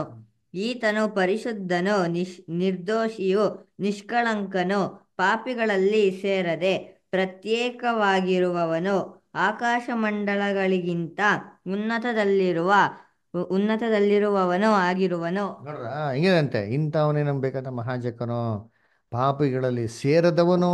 ನೋಡ್ರ, ಮನುಷ್ಯರಾಗಿದ್ದು ಸರಿ, ಪಾಪದಲ್ಲಿ ಏನಾಗಿಲ್ಲ ಅವರು ಸೇರ್ಲಿಲ್ಲ. ಅದಕ್ಕೆ ನೋಡ್ಬೇಕಾದ್ರೆ ಈ ಒಂದು ಕ್ಯಾರೆಕ್ಟರ್ ಕ್ರಿಸ್ತನಲ್ಲಿ ಇತ್ತು. ಅದಕ್ಕೆ ನೋಡ್ಬೇಕಾದ್ರೆ ಆದಾಮ್ಗೆ ವಿಮೋಚನೆ ಕೊಡೋಕ್ಕೆ ಸಾಧ್ಯವಾಯಿತು. ಕರೆಸ್ಪಾಂಡಿಂಗ್ ಪ್ರೈಸ್ ಪರಿಪೂರ್ಣ ಅಂತ ಮನುಷ್ಯಕ್ಕೆ ಪರಿಪೂರ್ಣ ಮನುಷ್ಯನ ಏನಾಯ್ತು ಈಡು ಕೊಡೋದಕ್ಕೆ ಸಾಧ್ಯವಾಯಿತು. ಓಕೆ, ನೆಕ್ಸ್ಟ್ ಪ್ಯಾರಾಗ್ರಾಫು ಇಲ್ಲಿ ದಿವ್ಯಾ ಸಿಸ್ಟರ್ ಓದ್ತೀರಾ? ಇದರ ಲೈನಲ್ಲಿ ಇನ್ನೊಂದು ಪ್ಯಾರಾಗ್ರಾಫ್ ಓದ್ಬೋದಾ, ಆಗ್ತದಾ? ಬ್ರದರ್ ಓದ್ತೀನಿ. ಆತನು ತನ್ನನ್ನು ಪಾಪಿಗಳಿಂದ ಪ್ರತ್ಯೇಕಿಸಿಕೊಂಡದ್ದು ಅನೇಕರಿಗೆ ಒಂದು ಕಷ್ಟಕರವಾದ ಅಂಶವಾಗಿ ತೋರಿ ಬರುತ್ತಿದೆ. ಆತನು ಒಬ್ಬ ಮನುಷ್ಯನಾಗಿ ಯಾವ ರೀತಿಯಲ್ಲಿ ಇಡೀ ಮಾನವ ಕುಲದ ಮೇಲೆ ಪರಿಣಾಮ ಬೀರುವ ವಂಶ ಪಾರಂಪರ್ಯವಾಗಿ ಬಂದಿರುವ ಕಳಂಕದಿಂದ ಮುಕ್ತನಾಗಿರಲಿಕ್ಕೆ ಹೇಗೆ ಸಾಧ್ಯ? ಇದು ಹೇಗೆ ಸಾಧ್ಯವಾಯಿತು ಎಂಬುದನ್ನು ನೋಡಲು, ಇದು ದೇವರ ಯೋಜನೆಯ ಅಡಿಯಲ್ಲಿ ಯಾವ ರೀತಿಯಲ್ಲಿ ನೆರವೇರಿತು ಎಂದು ತಿಳಿದುಕೊಳ್ಳಲು ನಾವು ಬಯಸುತ್ತೇವೆ. ಆದರೆ ಮೊದಲಿಗೆ ಒಬ್ಬ ಅಸಂಪೂರ್ಣವಾದ ವ್ಯಕ್ತಿಯು, ಕಳಂಕಿತ ಮನುಷ್ಯನು, ಆದಾಮನ ವಂಶದಲ್ಲಿ ಪಾರಂಪರ್ಯವಾಗಿ ಪಾಲುದಾರನಾಗಿರುವವನು. ಈ ರೀತಿಯಲ್ಲಿ ಆತನ ಜೀವಿತವು ನಮ್ಮ ವಿಮೋಚಕನಾಗಲು ಸಾಧ್ಯವಿಲ್ಲ ಎಂಬ ಸತ್ಯವು ನಮ್ಮ ಮನಸ್ಸಿನ ಮೇಲೆ ಪ್ರಭಾವ ಬೀರುವ ಅಗತ್ಯತೆಯನ್ನು ನೋಡಬಯಸುತ್ತೇವೆ. ದೇವರು ತನ್ನ ಮಗನನ್ನು ಇವರಲ್ಲಿ ಮತ್ತೊಬ್ಬನಾಗಿ ಕಳುಹಿಸಿ ಕೊಡದಿದ್ದರೂ ಈ ಲೋಕದಲ್ಲಿ ಹೇರಳವಾಗಿ ಪಾಪಮಯರಾದ ಮಾನವರಿದ್ದರು. ಇಂಥ ಅಸಂಪೂರ್ಣವಾದ ಅನೇಕ ವ್ಯಕ್ತಿಗಳು ದೇವರ ಚಿತ್ತವನ್ನು ನೆರವೇರಿಸುವಂತೆ ತಮ್ಮ ಪ್ರಾಣಗಳನ್ನು ಅರ್ಪಿಸಲು ಸಿದ್ಧರಿದ್ದರು. ಇದನ್ನು ಇಬ್ರಿಯ 11ನೇ ಅಧ್ಯಾಯದಲ್ಲಿ ಪೂರ್ಣವಾಗಿ ದಾಖಲಿಸಲ್ಪಟ್ಟಿದೆ. ಇಲ್ಲಿ ಹೇಳಿರುವಂತೆ ಅನೇಕರು ಕರ್ತನ ಬಗ್ಗೆ ತಮ್ಮ ನಿಶ್ಚಯ ಎದುರಿಗೆ ತನ್ನ ಪ್ರಾಣವು ತಮಗೆ ಪ್ರಿಯವೆಂದೆಣಿಸಲಿಲ್ಲ. ಆದರೆ ಬೇಕಾದುದು ಪಾಪಕ್ಕಾಗಿ ಪ್ರಾಯಶ್ಚಿತ್ತ ಬಲಿ ಮಾತ್ರವಲ್ಲ, ಆದರೆ ಪಾಪರಹಿತವಾದ ಬಲಿ. ಇದು ಮಾತ್ರವೇ ಪಾಪಿಗಳ ದಂಡವನ್ನು ತೆರಲು ಸಾಧ್ಯ. ಆದರೆ ನೀತಿವಂತನೂ ಇಲ್ಲ, ಒಬ್ಬರಾದರೂ ಇಲ್ಲ. ರೋಮಾಪುರ 3ನೇ ಅಧ್ಯಾಯ 10ನೇ ವಚನ. ಎಲ್ಲರೂ ಪಾಪ ಮಾಡಿ ದೇವರ ಮಹಿಮೆಯನ್ನು ಹೊಂದದೆ ಹೋಗಿದ್ದಾರೆ. ರೋಮಾಪುರದವರಿಗೆ 3ನೇ ಅಧ್ಯಾಯ 23ನೇ ವಚನ.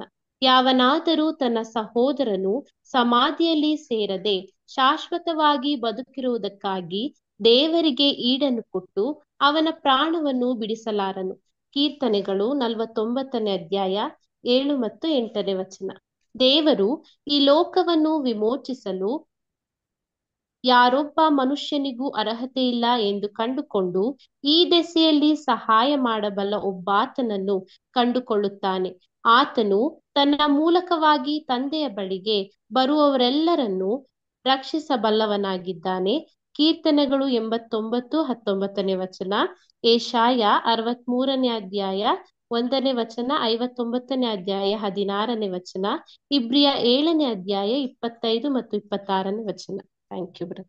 Thank you sister. ಸೊ ಅದಕ್ಕೆ ನೋಡ್ಬೇಕಾದ್ರೆ ಇವಾಗ ಏನಪ್ಪ, ಯೇಸು ಕ್ರಿಸ್ತ ಮನುಷ್ಯನಾಗಿ ಮಾಂಸದಲ್ಲೇ ನಮ್ಮ ಥರ ತಗೊಂಡ್ರು ಅಂತಂದ್ರೆ, ಜನ್ಮ ತಗೊಂಡ್ರು ಅಂತ ತಕ್ಷಣ ಎಷ್ಟೋ ಜನ ಏನ್ ಮಾಡ್ತಾರೆ, ಬ್ರದರ್ ಅದೇ ಹೇಗೆ ಬರ್ತದೆ ಸಾಧ್ಯ?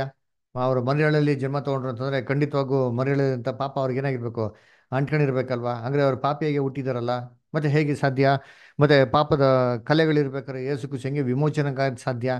ಅದರ ಅವರು ಪಾಪದಲ್ಲಿರ್ಬೇಕಾದ್ರೆ ಒಬ್ಬ ಪಾಪಿ ಬಂದ್ಬಿಟ್ಟು ವಿಮೋಚನೆ ಹಾಕೋದಿಗೆ ಸಾಧ್ಯನೇ ಇಲ್ವಲ್ಲ? ಮತ್ತೆ ಯೇಸು ಕ್ರಿಸ್ತ ನಮ್ಗೆ ರಕ್ಷಕನಾಗಿದೆ ಹೇಗೆ ಸಾಧ್ಯ ಅಂತ ಏನ್ ಮಾಡ್ತಾರೆ, ಎಷ್ಟು ಜನ ವಾದಿಸ್ತಾರೆ ಇದ್ರ ಬಗ್ಗೆ. ಏನ್ರಿ ಇನ್ನ ನೆಕ್ಸ್ಟ್ ಬರೋಂಥ ಚಾಪ್ಟರ್ ನಾವು ನೋಡೋಣ, ಯೇಸು ಕ್ರಿಸ್ತ ಹೆಂಗೆ ನಿಷ್ಕಳಂಕವಾಗಿದ್ರು. ಅದರ ಹಂಗೆ ಮರಿಯಾಳ ಗರ್ಭದಲ್ಲಿ ಜನ್ಮ ತಗೊಂಡ್ರು ಸರಿ, ಏನ್ರಿ ಮಾಂಸದಲ್ಲಿ ಜನ್ಮ ತಗೊಂಡ್ರು ಸರಿ, ಹೆಂಗೆ ಯೇಸು ಕ್ರಿಸ್ತನ್ಗೆ ಯಾವುದೇ ರೀತಿ ಮರಿಯಾಳಿಂದ ಇನ್ಪರ್ಫೆಕ್ಷನ್ಸ್ ಏನಾಗಿಲ್ಲ, ಬರಲಿಲ್ಲ ಅಂತ ನಾವೇನ್ ಮಾಡೋಣ, ನೆಕ್ಸ್ಟ್ ಚಾಪ್ಟರ್ ನೋಡೋಣ. ಸೂಪರ್ ಆಗಿ ಕೊಟ್ಟಿದ್ದಾರೆ, ನೆಕ್ಸ್ಟ್ ಬರೋ ಕ್ಲಾಸಲ್ಲಿ ನಾವು ನೋಡೋಣ ಅಲ್ವರ. ಸರಿ, ಆ, ಹಾಗಿರ್ಬೇಕಾದ್ರೆ ಅವರು ಪರ್ಫೆಕ್ಟಾಗಿ ಹುಟ್ಟಿರೋದು ಅಲ್ವರ.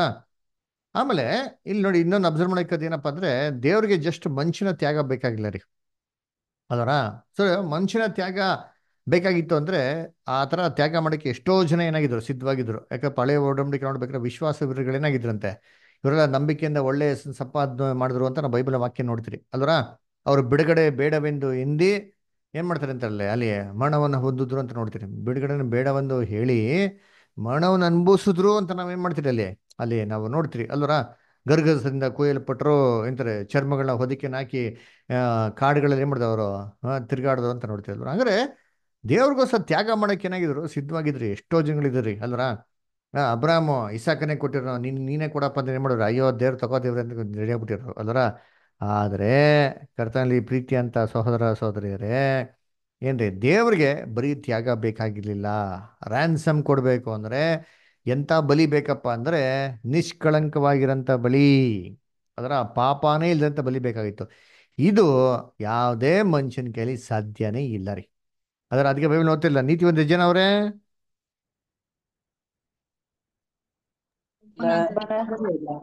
ಒಬ್ಬನಾದ್ರೆ ಒಬ್ರು ಇಲ್ಲ, ಯಾರು ಇಲ್ಲ ಅಲ್ವರ. ಆಮೇಲೆ ಯಾರು ನನ್ನ ಸಹೋದರನಿಗೆ ಈಡ್ಕೊಟ್ಟು ನೀನ್ ಪಾತಾಳಕ್ಕೆ ಹೋಗ್ಬೇಡ ಅಂತ ಹೇಳಕ್ಕಾಯ್ತದ ಅಂತಂದ್ರೆ ಇಲ್ಲ ರೀ. ಕೀರ್ತನೆ 49:7 ಹೇಳ್ತಾರಲ್ಲ, ಯಾರೋ ರ್ಯಾನ್ಸಮ್ ಕೊಡೋಕೆ ಸಾಧ್ಯನೇ ಇಲ್ಲ. ಅದರಿಂದ ದೇವ್ರು ಏನಪ್ಪ ಮಾಡೋದಂದ್ರೆ, ಇಡೀ ಲೋಕನ ವಿಮೋಚನೆ ಮಾಡೋಕ್ಕೋಸ್ಕರ ತನ್ನ ಮಗನ ಏನ್ ಮಾಡೋದಂತೆ, ಅದರ ಮಾಂಸದಲ್ಲಿ ಕಳ್ಸಿಕೊಟ್ಟಿ. ಅದಕ್ಕೆ ಯೇಸು ಕ್ರಿಸ್ತ ದೇವ್ರ ಕೃಪೆಯಿಂದ ಎಲ್ಲಾರ್ಗೋಸ್ಕರ ಏನೋ ಅನ್ಭವಿಸಿದ್ರು, ಮರಣವನ್ನು ಏನ್ ಮಾಡೋದಂತೆ ಅವರು ಅನುಭವಿಸಿದ್ರು ಅಂತ ವಾಕ್ಯ ನೋಡ್ತೀರಿ ಅದರ. ಅದಕ್ಕೆ ನೋಡಿ ನೆಕ್ಸ್ಟ್ ಪ್ಯಾರಾಗ್ರಾಫ್ ಹೋದನ. ಮುಂದೆ ನಾವು ನಮ್ಮ ಕರ್ತನಾದ ಯೇಸುವು ಯಾವ ರೀತಿಯಲ್ಲಿ ನಮ್ಮ ಸಂತಾನದ ಮೇಲೆ ಹಿಡಿತ ಹೊಂದಿದ್ದನು ಮತ್ತು ತನ್ನ ತಾಯಿಯಾದ ಮರಿಯಳ ಮೂಲಕ ಯಾವುದೇ ನೀತಿ ಭ್ರಷ್ಟತೆಗಾಗಲಿ ಪಾಪದ ಯಾವುದೇ ಕೇಡನ್ನು ವಂಶಪಾರಂಪರ್ಯವಾಗಿ ಪಡಕೊಳ್ಳದೆ ಅದರ ಮರಣವೆಂಬ ಶಾಪದ ಹಿಡಿತಕ್ಕೆ ಒಳಗಾಗದೆ ಯಾವ ರೀತಿಯಲ್ಲಿ ಅದರ ಸದಸ್ಯನಾದನು ಎಂಬುದನ್ನು ಸಾಧ್ಯವಾದರೆ ತಿಳಿದುಕೊಳ್ಳ ಬಯಸುತ್ತೇವೆ. ಆತನು ಯಾವುದೇ ಮಟ್ಟದಲ್ಲಿ ಅಥವಾ ರೀತಿಯಲ್ಲಿ ಆದಾಮನ ಜೀವಿತದಲ್ಲಿ ಭಾಗವಹಿಸಿದ್ದರೆ ಆತನು ಆದಾಮನಿಗೆ ಉಂಟಾದ ಮರಣದಂಡನೆಯಲ್ಲೂ ಪಾಲುದಾರನಾಗಬೇಕಾಗುತ್ತಿತ್ತು. ಆ ರೀತಿಯಲ್ಲಿ ಆತನು ಅಸಂಪೂರ್ಣತೆಯಲ್ಲಿ ನಡೆಸಲ್ಪಟ್ಟಿದ್ದರೆ ಮರಣದಂಡನೆಯ ವಶಕ್ಕೆ ಒಳಗಾಗಿರುವ ಆತನಿಗೆ ಈಡುಬಲಿಯ ಬೆಲೆಯನ್ನು ತೆರುವ ಆ ಮೂಲಕ ತಂದೆಯಾದ ಆದಾಮನನ್ನು ಆತನ ಸಂತಾನವನ್ನು ದೇವರ ನ್ಯಾಯದ ಫಲವಾಗಿ ವಿಧಿಸಲ್ಪಟ್ಟಿದ್ದ ಪಾಪದ ದಂಡನೆಯಿಂದ ಬಿಡಿಸುವ ಅಥವಾ ಕೊಂಡುಕೊಳ್ಳುವ ಜೀವವುಳ್ಳ ಹಕ್ಕು ಬಾಧ್ಯತೆಗಳಿರುತ್ತಿರಲಿಲ್ಲ. ನಾವು ಈ ಪ್ರಶ್ನೆಯ ಬಗ್ಗೆ ಮುಂದಿನ ಅಧ್ಯಾಯದಲ್ಲಿ ಶೋಧಿಸುವಂತೆ ಪ್ರಸ್ತಾಪಿಸಲಿದ್ದೇವೆ. ನಾವು ಅದರಲ್ಲಿ ನಮ್ಮ ಕರ್ತನು ಯಾವ ರೀತಿಯಲ್ಲಿಯೂ ಅಥವಾ ಯಾವ ಮಟ್ಟದಲ್ಲಿಯೂ ಪಾಪದಿಂದ ಮಲಿನಗೊಳ್ಳಲಿಲ್ಲ ಅಥವಾ ತನ್ನ ತಾಯಿಯ ಮೂಲಕವಾಗಿ ಅಸಂಪೂರ್ಣನಾಗಿ ಕಂಡು ಬರಲಿಲ್ಲ ಎಂಬುದನ್ನು ರುಜುವಾತುಪಡಿಸುವ ನಿರೀಕ್ಷೆಯಲ್ಲಿದ್ದೇವೆ.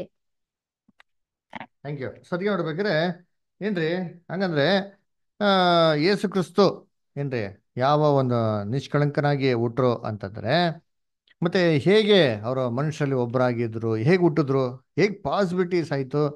ಮರಿಯಾಲ್ ಗರ್ಭದಲ್ಲಿ ತಾನೇ ಹುಟ್ಟಿದ್ರು, ಅವರು ಪಾಪಿ ಅಲ್ವಾ.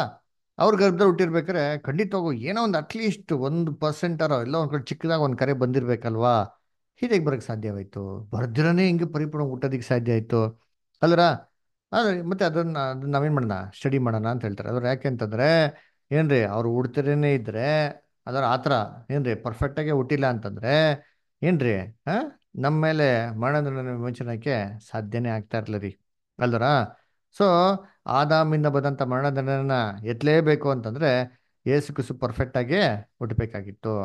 ಆವಾಗೇನೆ ಅವರು ತಮ್ಮ ಹತ್ರ ಇರೋಂಥ ಪರಿಪೂರ್ಣವಂತ ಪಾಪ ಇಲ್ದಿರೋಂಥ ಜೀವಿತನ ಏನ್ರಿ ಇಡೀ ಮನುಕುಲಕ್ಕೆ ಎಕ್ಸ್ಚೇಂಜ್ ಮಾಡಕ್ಕೆ ಏನಾಗ್ತಾ ಇತ್ತು, ಅನುಕೂಲ ಆಗ್ತಾ ಇತ್ತು ಅಲ್ರ? ಇವಾಗ ಯೋಚನೆ ಮಾಡಿ, ಯೇಸು ಕ್ರಿಸ್ತು ಸ್ವಲ್ಪ ಪಾಪಿಯಾಗಿ ಹುಟ್ಟಿದಾರೆ, ಅದನ್ನ ಪಾಪದ ಅಂತ ಕಳಂಕಗಳು ಸ್ವಲ್ಪರ ಇದೆ ಅಂತ ತಗೊಂಡಂದ್ರೆ ಯೇಸು ಕ್ರಿಸ್ತು ಏನ್ರಿ ವಿಮೋಚನೆ ಮಾಡೋಕ್ಕೆ ಸಾಧ್ಯ ಇಲ್ಲ ಅಂತ ಅರ್ಥ.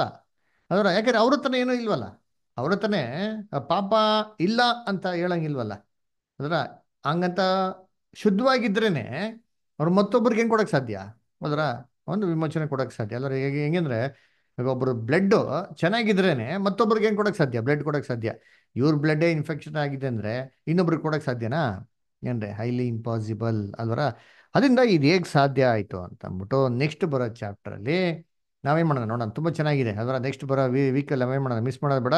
ಸೊ ಎಲ್ಲ ಏನು ಮಾಡಿರಿ, ಕರೆಕ್ಟ್ ಟೈಮಿಗೆ ಬನ್ನಿ ಅದರ. ಅದನ್ನು ನಾವು ಹೇಗೆ ಸಾಧ್ಯ ಆಯಿತು ಅಂತ ಬ್ಯೂಟಿಫುಲ್ಲಾಗಿ ಏನು ಮಾಡ್ತಾರೆ ಬರ್ತಾರೆ ಅಸಲು ಏನ್ರಿ, ನಮ್ಮ ಬೈಬಲ್ ಇರೋಂಥ ಅನೇಕ ಎಕ್ಸಾಂಪಲ್ಸ್ ಮುಖಾಂತರ ಏನು ಮಾಡ್ತಾರೆ, ಪ್ರೂವ್ ಮಾಡ್ತಾರೆ. ಓಕೆನಾ?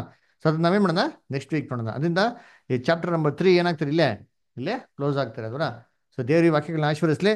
ಯಾರಿಗೇನೋ ಪ್ರಶ್ನೆ, ಏನೋ ಡೌಟ್ಸ್ ಏನಾರು ಇತ್ತು ಅಂದರೆ ಕೇಳ್ಬೋದು, ಅಥವಾ ಏನೋ ಡಿಸ್ಕಷನ್ ಏನಾಯ್ತು ಅಂದರೆ ಹೇಳ್ರಿ.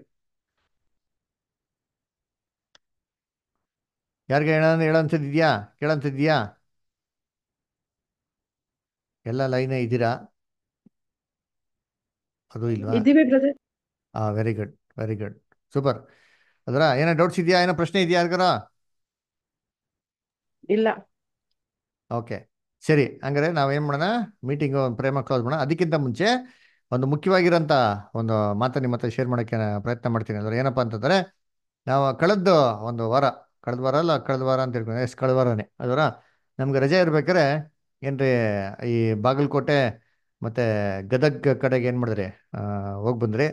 ಆವಾಗ ದೇವ್ರ ಕೃಪೆ ತುಂಬ ಚೆನ್ನಾಗಿತ್ತು, ದೇವರ ಆಶೀರ್ವಾದ ತುಂಬ ಚೆನ್ನಾಗಿತ್ತು.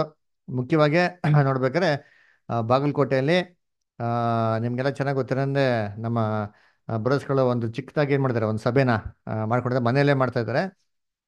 ಇವಾಗ ಇನ್ನೊಬ್ಬರು ಬ್ರದರ್ ಅದೇ ಊರಲ್ಲಿ ಅವರು ಕೂಡ ಪಾಠ ಕೇಳಿ ಅವರು ಹಸ್ಬೆಂಡ್ ಮತ್ತು ವೈಫ್ ಕಾನ್ಸಂಟ್ರೇಷನ್ ಮಾಡಿ ಅವರು ಕಳೆದ 2 ವರ್ಷದಿಂದ ಏನು ಮಾಡ್ತಾ ಇದ್ದಾರೆ ಅಲ್ಲಿ ದೇವ್ರ ಕೆಲಸ ಮಾಡ್ಕೊಂಡು ಹೋಗ್ತಾ ಇದ್ದಾರೆ. ಸೊ ಇನ್ನು ಅವರು ನಾವು ಈ ಸತಿ ಹೋದವಾಗ ಇನ್ನೂ ಒಂದು 4-5 ಕುಟುಂಬನ ಹೊಸೊಬ್ಬರದ್ದು ಏನು ಮಾಡಿದ್ರು, ಸೇರಿಸಿದ್ರು. ಸೊ ದೇವ್ರು ನಮಗೆ ಒಂದು ಕೃಪೆ ಕೊಟ್ಟರು ಅವ್ರಿಗೆಲ್ಲ ಸತ್ಯನ ವಿಟ್ನೆಸ್ ಮಾಡೋಕ್ಕೆ. ಈ ಬೇಸಿಕ್ ಕ್ಲಾಸಲ್ಲಿ ದಾನಿಯಲ್ 2ನೇ ಅಧ್ಯಾಯ ಮತ್ತು 7ನೇ ಅಧ್ಯಾಯ ಅವ್ರಿಗೆ ಹಂಚ್ಕೊಬೇಕಾದ್ರೆ ಅವ್ರು ತುಂಬ ಅತ್ಯಾಶ್ಚರ್ಯಪಟ್ಟರು. ಏನಪ್ಪ ಇಷ್ಟೆಲ್ಲ ಇದೆ ಬೈಬಲ್ನಲ್ಲಿ ಸತ್ಯಗಳು, ನಮಗೆಲ್ಲ ಗೊತ್ತೇ ಇಲ್ವಲ್ಲ ಅಂತಂದ್ಬಿಟ್ಟು. ಸೊ ಅದರಿಂದ ಇನ್ನೂ ಅನೇಕ ಜನಗಳು ಆ ಒಂದು ಸ್ಥಳಗಳಿಂದ ಸತ್ಯಕ್ಕೆ ಬರೋಂಥ ಸತ್ಯಗಳಿದೆ. ದಯವಿಟ್ಟು ಅದನ್ನು ಕೂಡ ನೀವು ಪ್ರಾರ್ಥನೆ ಹಂಚ್ಕೊಳ್ಳಿ. ಅದಕ್ಕಾಗಿ ನಾವು ಒಂದು ಹಾಲ್ನ ನಾವೇನು ಮಾಡ್ತಾಯಿದ್ದೀರಿ, ಡೆವಲಪ್ ಮಾಡಬೇಕು ಅಂತ ನಾವು ಪ್ರಯತ್ನ ಮಾಡ್ತಾಯಿದ್ದೀರಿ. ಅದಕ್ಕಾಗಿ ತಮ್ಮ ಪ್ರಾರ್ಥನೆ ಹಂಚ್ಕೊಳ್ಳಿ. ಅದಕ್ಕೆ ಸ್ವಲ್ಪ ಹಣಕಾಸಿನ ಒಂದು ಏನಾಗಿದೆ ಅವಶ್ಯಕತೆ ಕೂಡ ಇದೆ. ಅದರಿಂದ ಎಲ್ಲ ಸೋದರಗಳ ಹತ್ರ ನಾವು ಬೇಡಿಕೆಗಳನ್ನ ಇಟ್ಟಿದ್ದೀರಿ.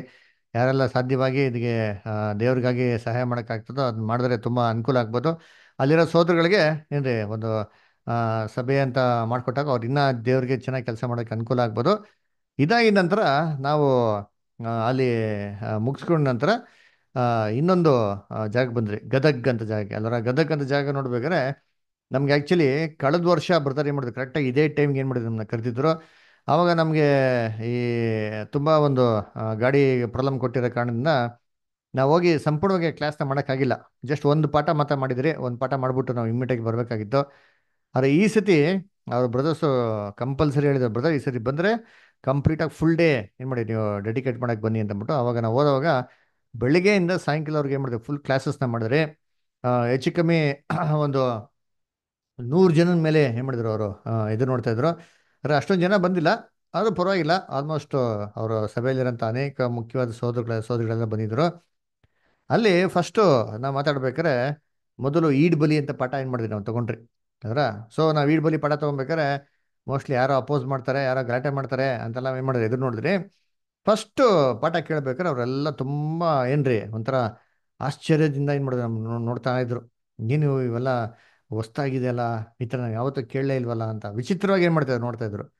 ಆದರೆ ಮೊದಲನೇ ಸೆಷನ್ ಆಗಿದ್ಮೇಲೆ ನಾವೇನು ಮಾಡಿದ್ವಿ ಅಂದರೆ, ಒಂದು ಸೆಷನ್ ಆಗಿದ ತಕ್ಷಣ ಇಮ್ಮಿಡಿಯೇಟಾಗಿ ಏನು ಮಾಡಿದ್ರು, ಒಂದು ಕ್ವಶನ್ ಆ್ಯಂಡ್ ಆನ್ಸರ್ಸ್ ಥರ ಇಟ್ಕೊಂಡ್ರಿ. ಒಂದೊಂದು ಪಾಠ ಆಗಿದ ತಕ್ಷಣ ಪ್ರಶ್ನೆ ಉತ್ತರಗಳು ಅದರ ಆ ಪ್ರಶ್ನೆ ಉತ್ತರಗಳಿಗೆ ಏನ್ರಿ ಅವರು ಸ್ವಲ್ಪ ಪ್ರಶ್ನೆಗಳು ಕೇಳಿದವಾಗ ಅವ್ರ ಮನಸ್ಸಿಗೆ ಏನಾಯ್ತು, ಅವಾಗ ಅವಾಗ ಸ್ವಲ್ಪ ತೃಪ್ತಿ ಆಯ್ತು, ಹೌದು ಹಿಂಗೆಲ್ಲ ಇದೆಯಲ್ಲ ಅಂತ. ಆಮೇಲೆ ಅಲ್ಲಿರೋಂಥ ಬ್ರದರು ಯಾರು ನಡೆಸ್ತಾ ಇದ್ರೋ ಅವ್ರಿಗೂ ಕೂಡ ಏನಾಯ್ತು, ತುಂಬ ಇದು ಅತ್ಯಾಶ್ಚರ್ಯವಾಗಿತ್ತು. ಯಾಕಂದರೆ ಓ ಬ್ರದರ್, ರಕ್ಷಣೆಯಲ್ಲಿ ಪರಲೋಕ ರಕ್ಷಣೆ ಇದೆಯಾ, ಭೂಲೋಕ ರಕ್ಷಣೆ ಇದೆಯಾ ಅಂತ ಕೇಳಬೇಕಾದ್ರೆ ಅವ್ರಿಗೂ ತುಂಬ ಏನಾಯ್ತು, ಸಂತೋಷ ಆಯಿತು. ಆಮೇಲೆ ಇವಾಗ ನಾವೆಲ್ಲ ಸತ್ಯ ಕೇಳಿದರೆ, ನಮ್ಮ ಅಜ್ಜಿ ತಾತ ಎಲ್ಲ ಸತ್ಯ ಕೇಳಿದ್ರೆ ಅವರು ಸತ್ತೋಗಿದ್ದಾರೆ, ಅವ್ರಿಗೆಲ್ಲ ಏನಾಗ್ತದೆ ಅಂದರೆ ಅವ್ರಿಗೂ ಕೂಡ ಏನಾಗ್ತಾರೆ, ಪುನರ್ತನ ಬರ್ತಾರೆ, ಇದೇ ಭೂಲೋಕ ಸತ್ಯ ಕೇಳ್ತಾ ಅಂತ ಹೇಳ್ಬೇಕಾದ್ರೆ ತುಂಬ ಜನಕ್ಕೆ ಅವಾಗ ತುಂಬ ಖುಷಿ ಆಯಿತು. ಆಮೇಲೆ ಒಂದು ಟೀ ಬ್ರೇಕ್ ನಂತರ ತಿರ್ಗಿ ಏನು ಮಾಡಿದ್ರು, ಒಂದು ಪಾಠನ ನೋಡಿದ್ರೆ. ಏನಪ್ಪ ಪಾಠ ನೋಡಿದ್ರೆ, ಮೊದಲನೇ ಲೋಕ.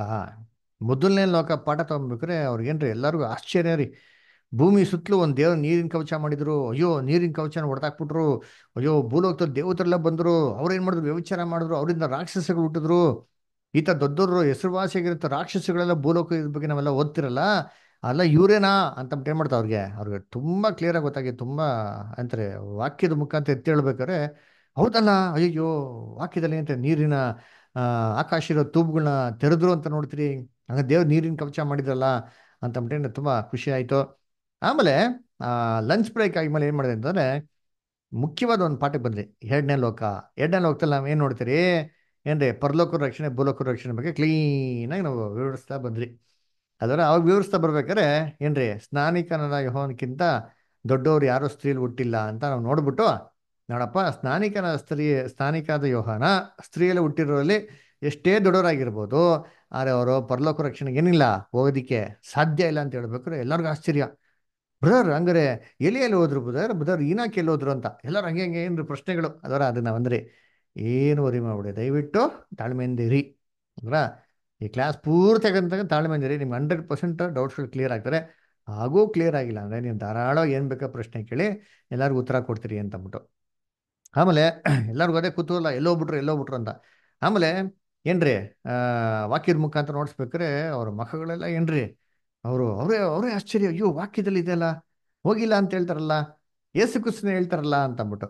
ಹಾಗಾದ್ರೆ ಏಸು ಕ್ರಿಸ್ತ ಹೇಳ್ತಾರಲ್ಲ, ಮತ್ತೆ ಎಲ್ಲಿ ಹೋದ್ರು ಅಂತಂದ್ಬಿಟ್ಟು ವಾಕ್ಯದ ಮುಖಾಂತರ ಏನು ಮಾಡಿದ್ವಿ, ಒಂದೊಂದೇ ವಾಕ್ಯಗಳು ಏಸು ಕ್ರಿಸ್ತನ ಪವಿತ್ರ ಏನೋ ಎಲಿಯನ್ನ ಬಂದ್ಬಿಟ್ಟು ದೇವರ ಪವಿತ್ರ ಆತ್ಮ ಏನು ಮಾಡ್ತಾ ಇತ್ತು, ಒಂದು ಸ್ಥಳದಿಂದ ಇನ್ನೊಂದು ಸ್ಥಳಕ್ಕೆ ಏನು ಮಾಡ್ತಾ ಇತ್ತು, ಕರ್ಕೊಂಡು ಹೋಗ್ತಾ ಇತ್ತು ಅಂತ ವಾಕ್ಯದ ಮುಖಾಂತರ ನೋಡಿಸ್ಬೇಕಾರೆ ಅವ್ರಿಗೇನ್ರಿ, ಅವ್ರ ಲೈಫಲ್ಲೇ ವರ್ಸ್ಗಳನ್ನ ಓದಿಲ್ಲ ರೀ.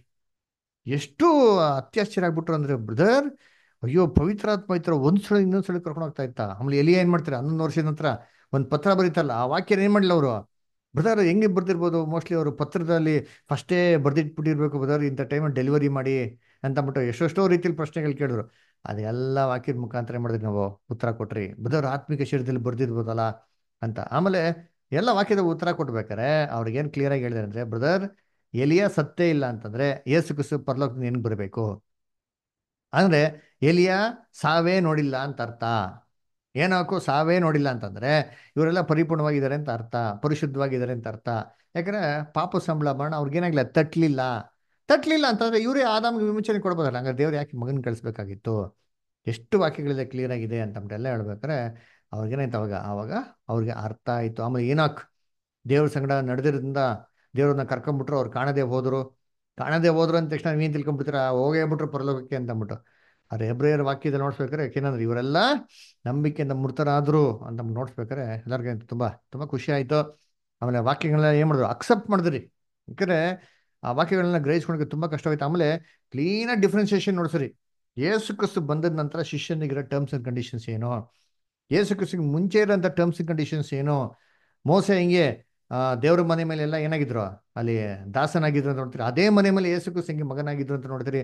ಪರಲೋಕ ರಕ್ಷಣೆ ಮೊದಲು ಸಾರಲ್ಪಟ್ಟಿದೆ ಅಪೋಸ್ತಲಸ್ ಮತ್ತು ಕ್ರಿಸ್ತನಿಂದ ಅಂತ ನೋಡಿದ್ರಿ. ಹಂಗಾರೆ ಇದಕ್ಕಿಂತ ಮುಂಚೆ ಯಾಕೆ ಸಾರಲಿಲ್ಲ ಅಂತ ಇವೆಲ್ಲ ಕ್ವಶನ್ಸ್ಗಳೆಲ್ಲ ಯಾಕೆ ಉತ್ತರ ಕೊಡ್ಬೇಕಾರೆ ಅವ್ರು ಕ್ಲೀನಾಗಿ ಏನಾಯ್ತು, ಅರ್ಥ ಆಯಿತು. ಆಮೇಲೆ ಸೆಕೆಂಡ್ ವರ್ಲ್ಡ್ ಕಾನ್ಸೆಪ್ಟ್ ಏನು ನಡೀತದೆ ಇವಾಗ, ನೆಕ್ಸ್ಟ್ ಥರ್ಡ್ ವರ್ಲ್ಡಲ್ಲಿ ಯಾವ ಥರ ಕ್ಯಾಬಿನೆಟ್ ಮಿನಿಸ್ಟರ್ಸ್ನ ಸೆಲೆಕ್ಟ್ ಮಾಡ್ತಾ ಇದ್ದಾರೆ, ಯಾವ ಥರ ಪರಲೋಕ ರಕ್ಷಣೆಗೆ ಸಭೆನ ಸೆಲೆಕ್ಷನ್ ಮಾಡ್ತಾ ಇದ್ದಾರೆ, ಆಮೇಲೆ ಯಾವ ಥರ ಅದೆಲ್ಲ ನಿಮಗೂ ಕೊಟ್ಟಿರೋ ಚಾನ್ಸು, ನಿಮಗೂ ಅದಕ್ಕೆ ಕರೆದಿರೋದು. ಆಮೇಲೆ ಭೂಲೋಕ ರಕ್ಷಣೆ ಅಂದರೆ ಪಿತೃಗಳೆಲ್ಲ ಬರ್ತಾರೆ, ಪಿತೃಗಳಲ್ಲಿ ಯಾವ ರೀತಿ ಅಡ್ಮಿನಿಸ್ಟ್ರೇಷನ್ ಆಫೀಸ್ಗಳೆಲ್ಲ ನೋಡ್ಕೊತಾರೆ.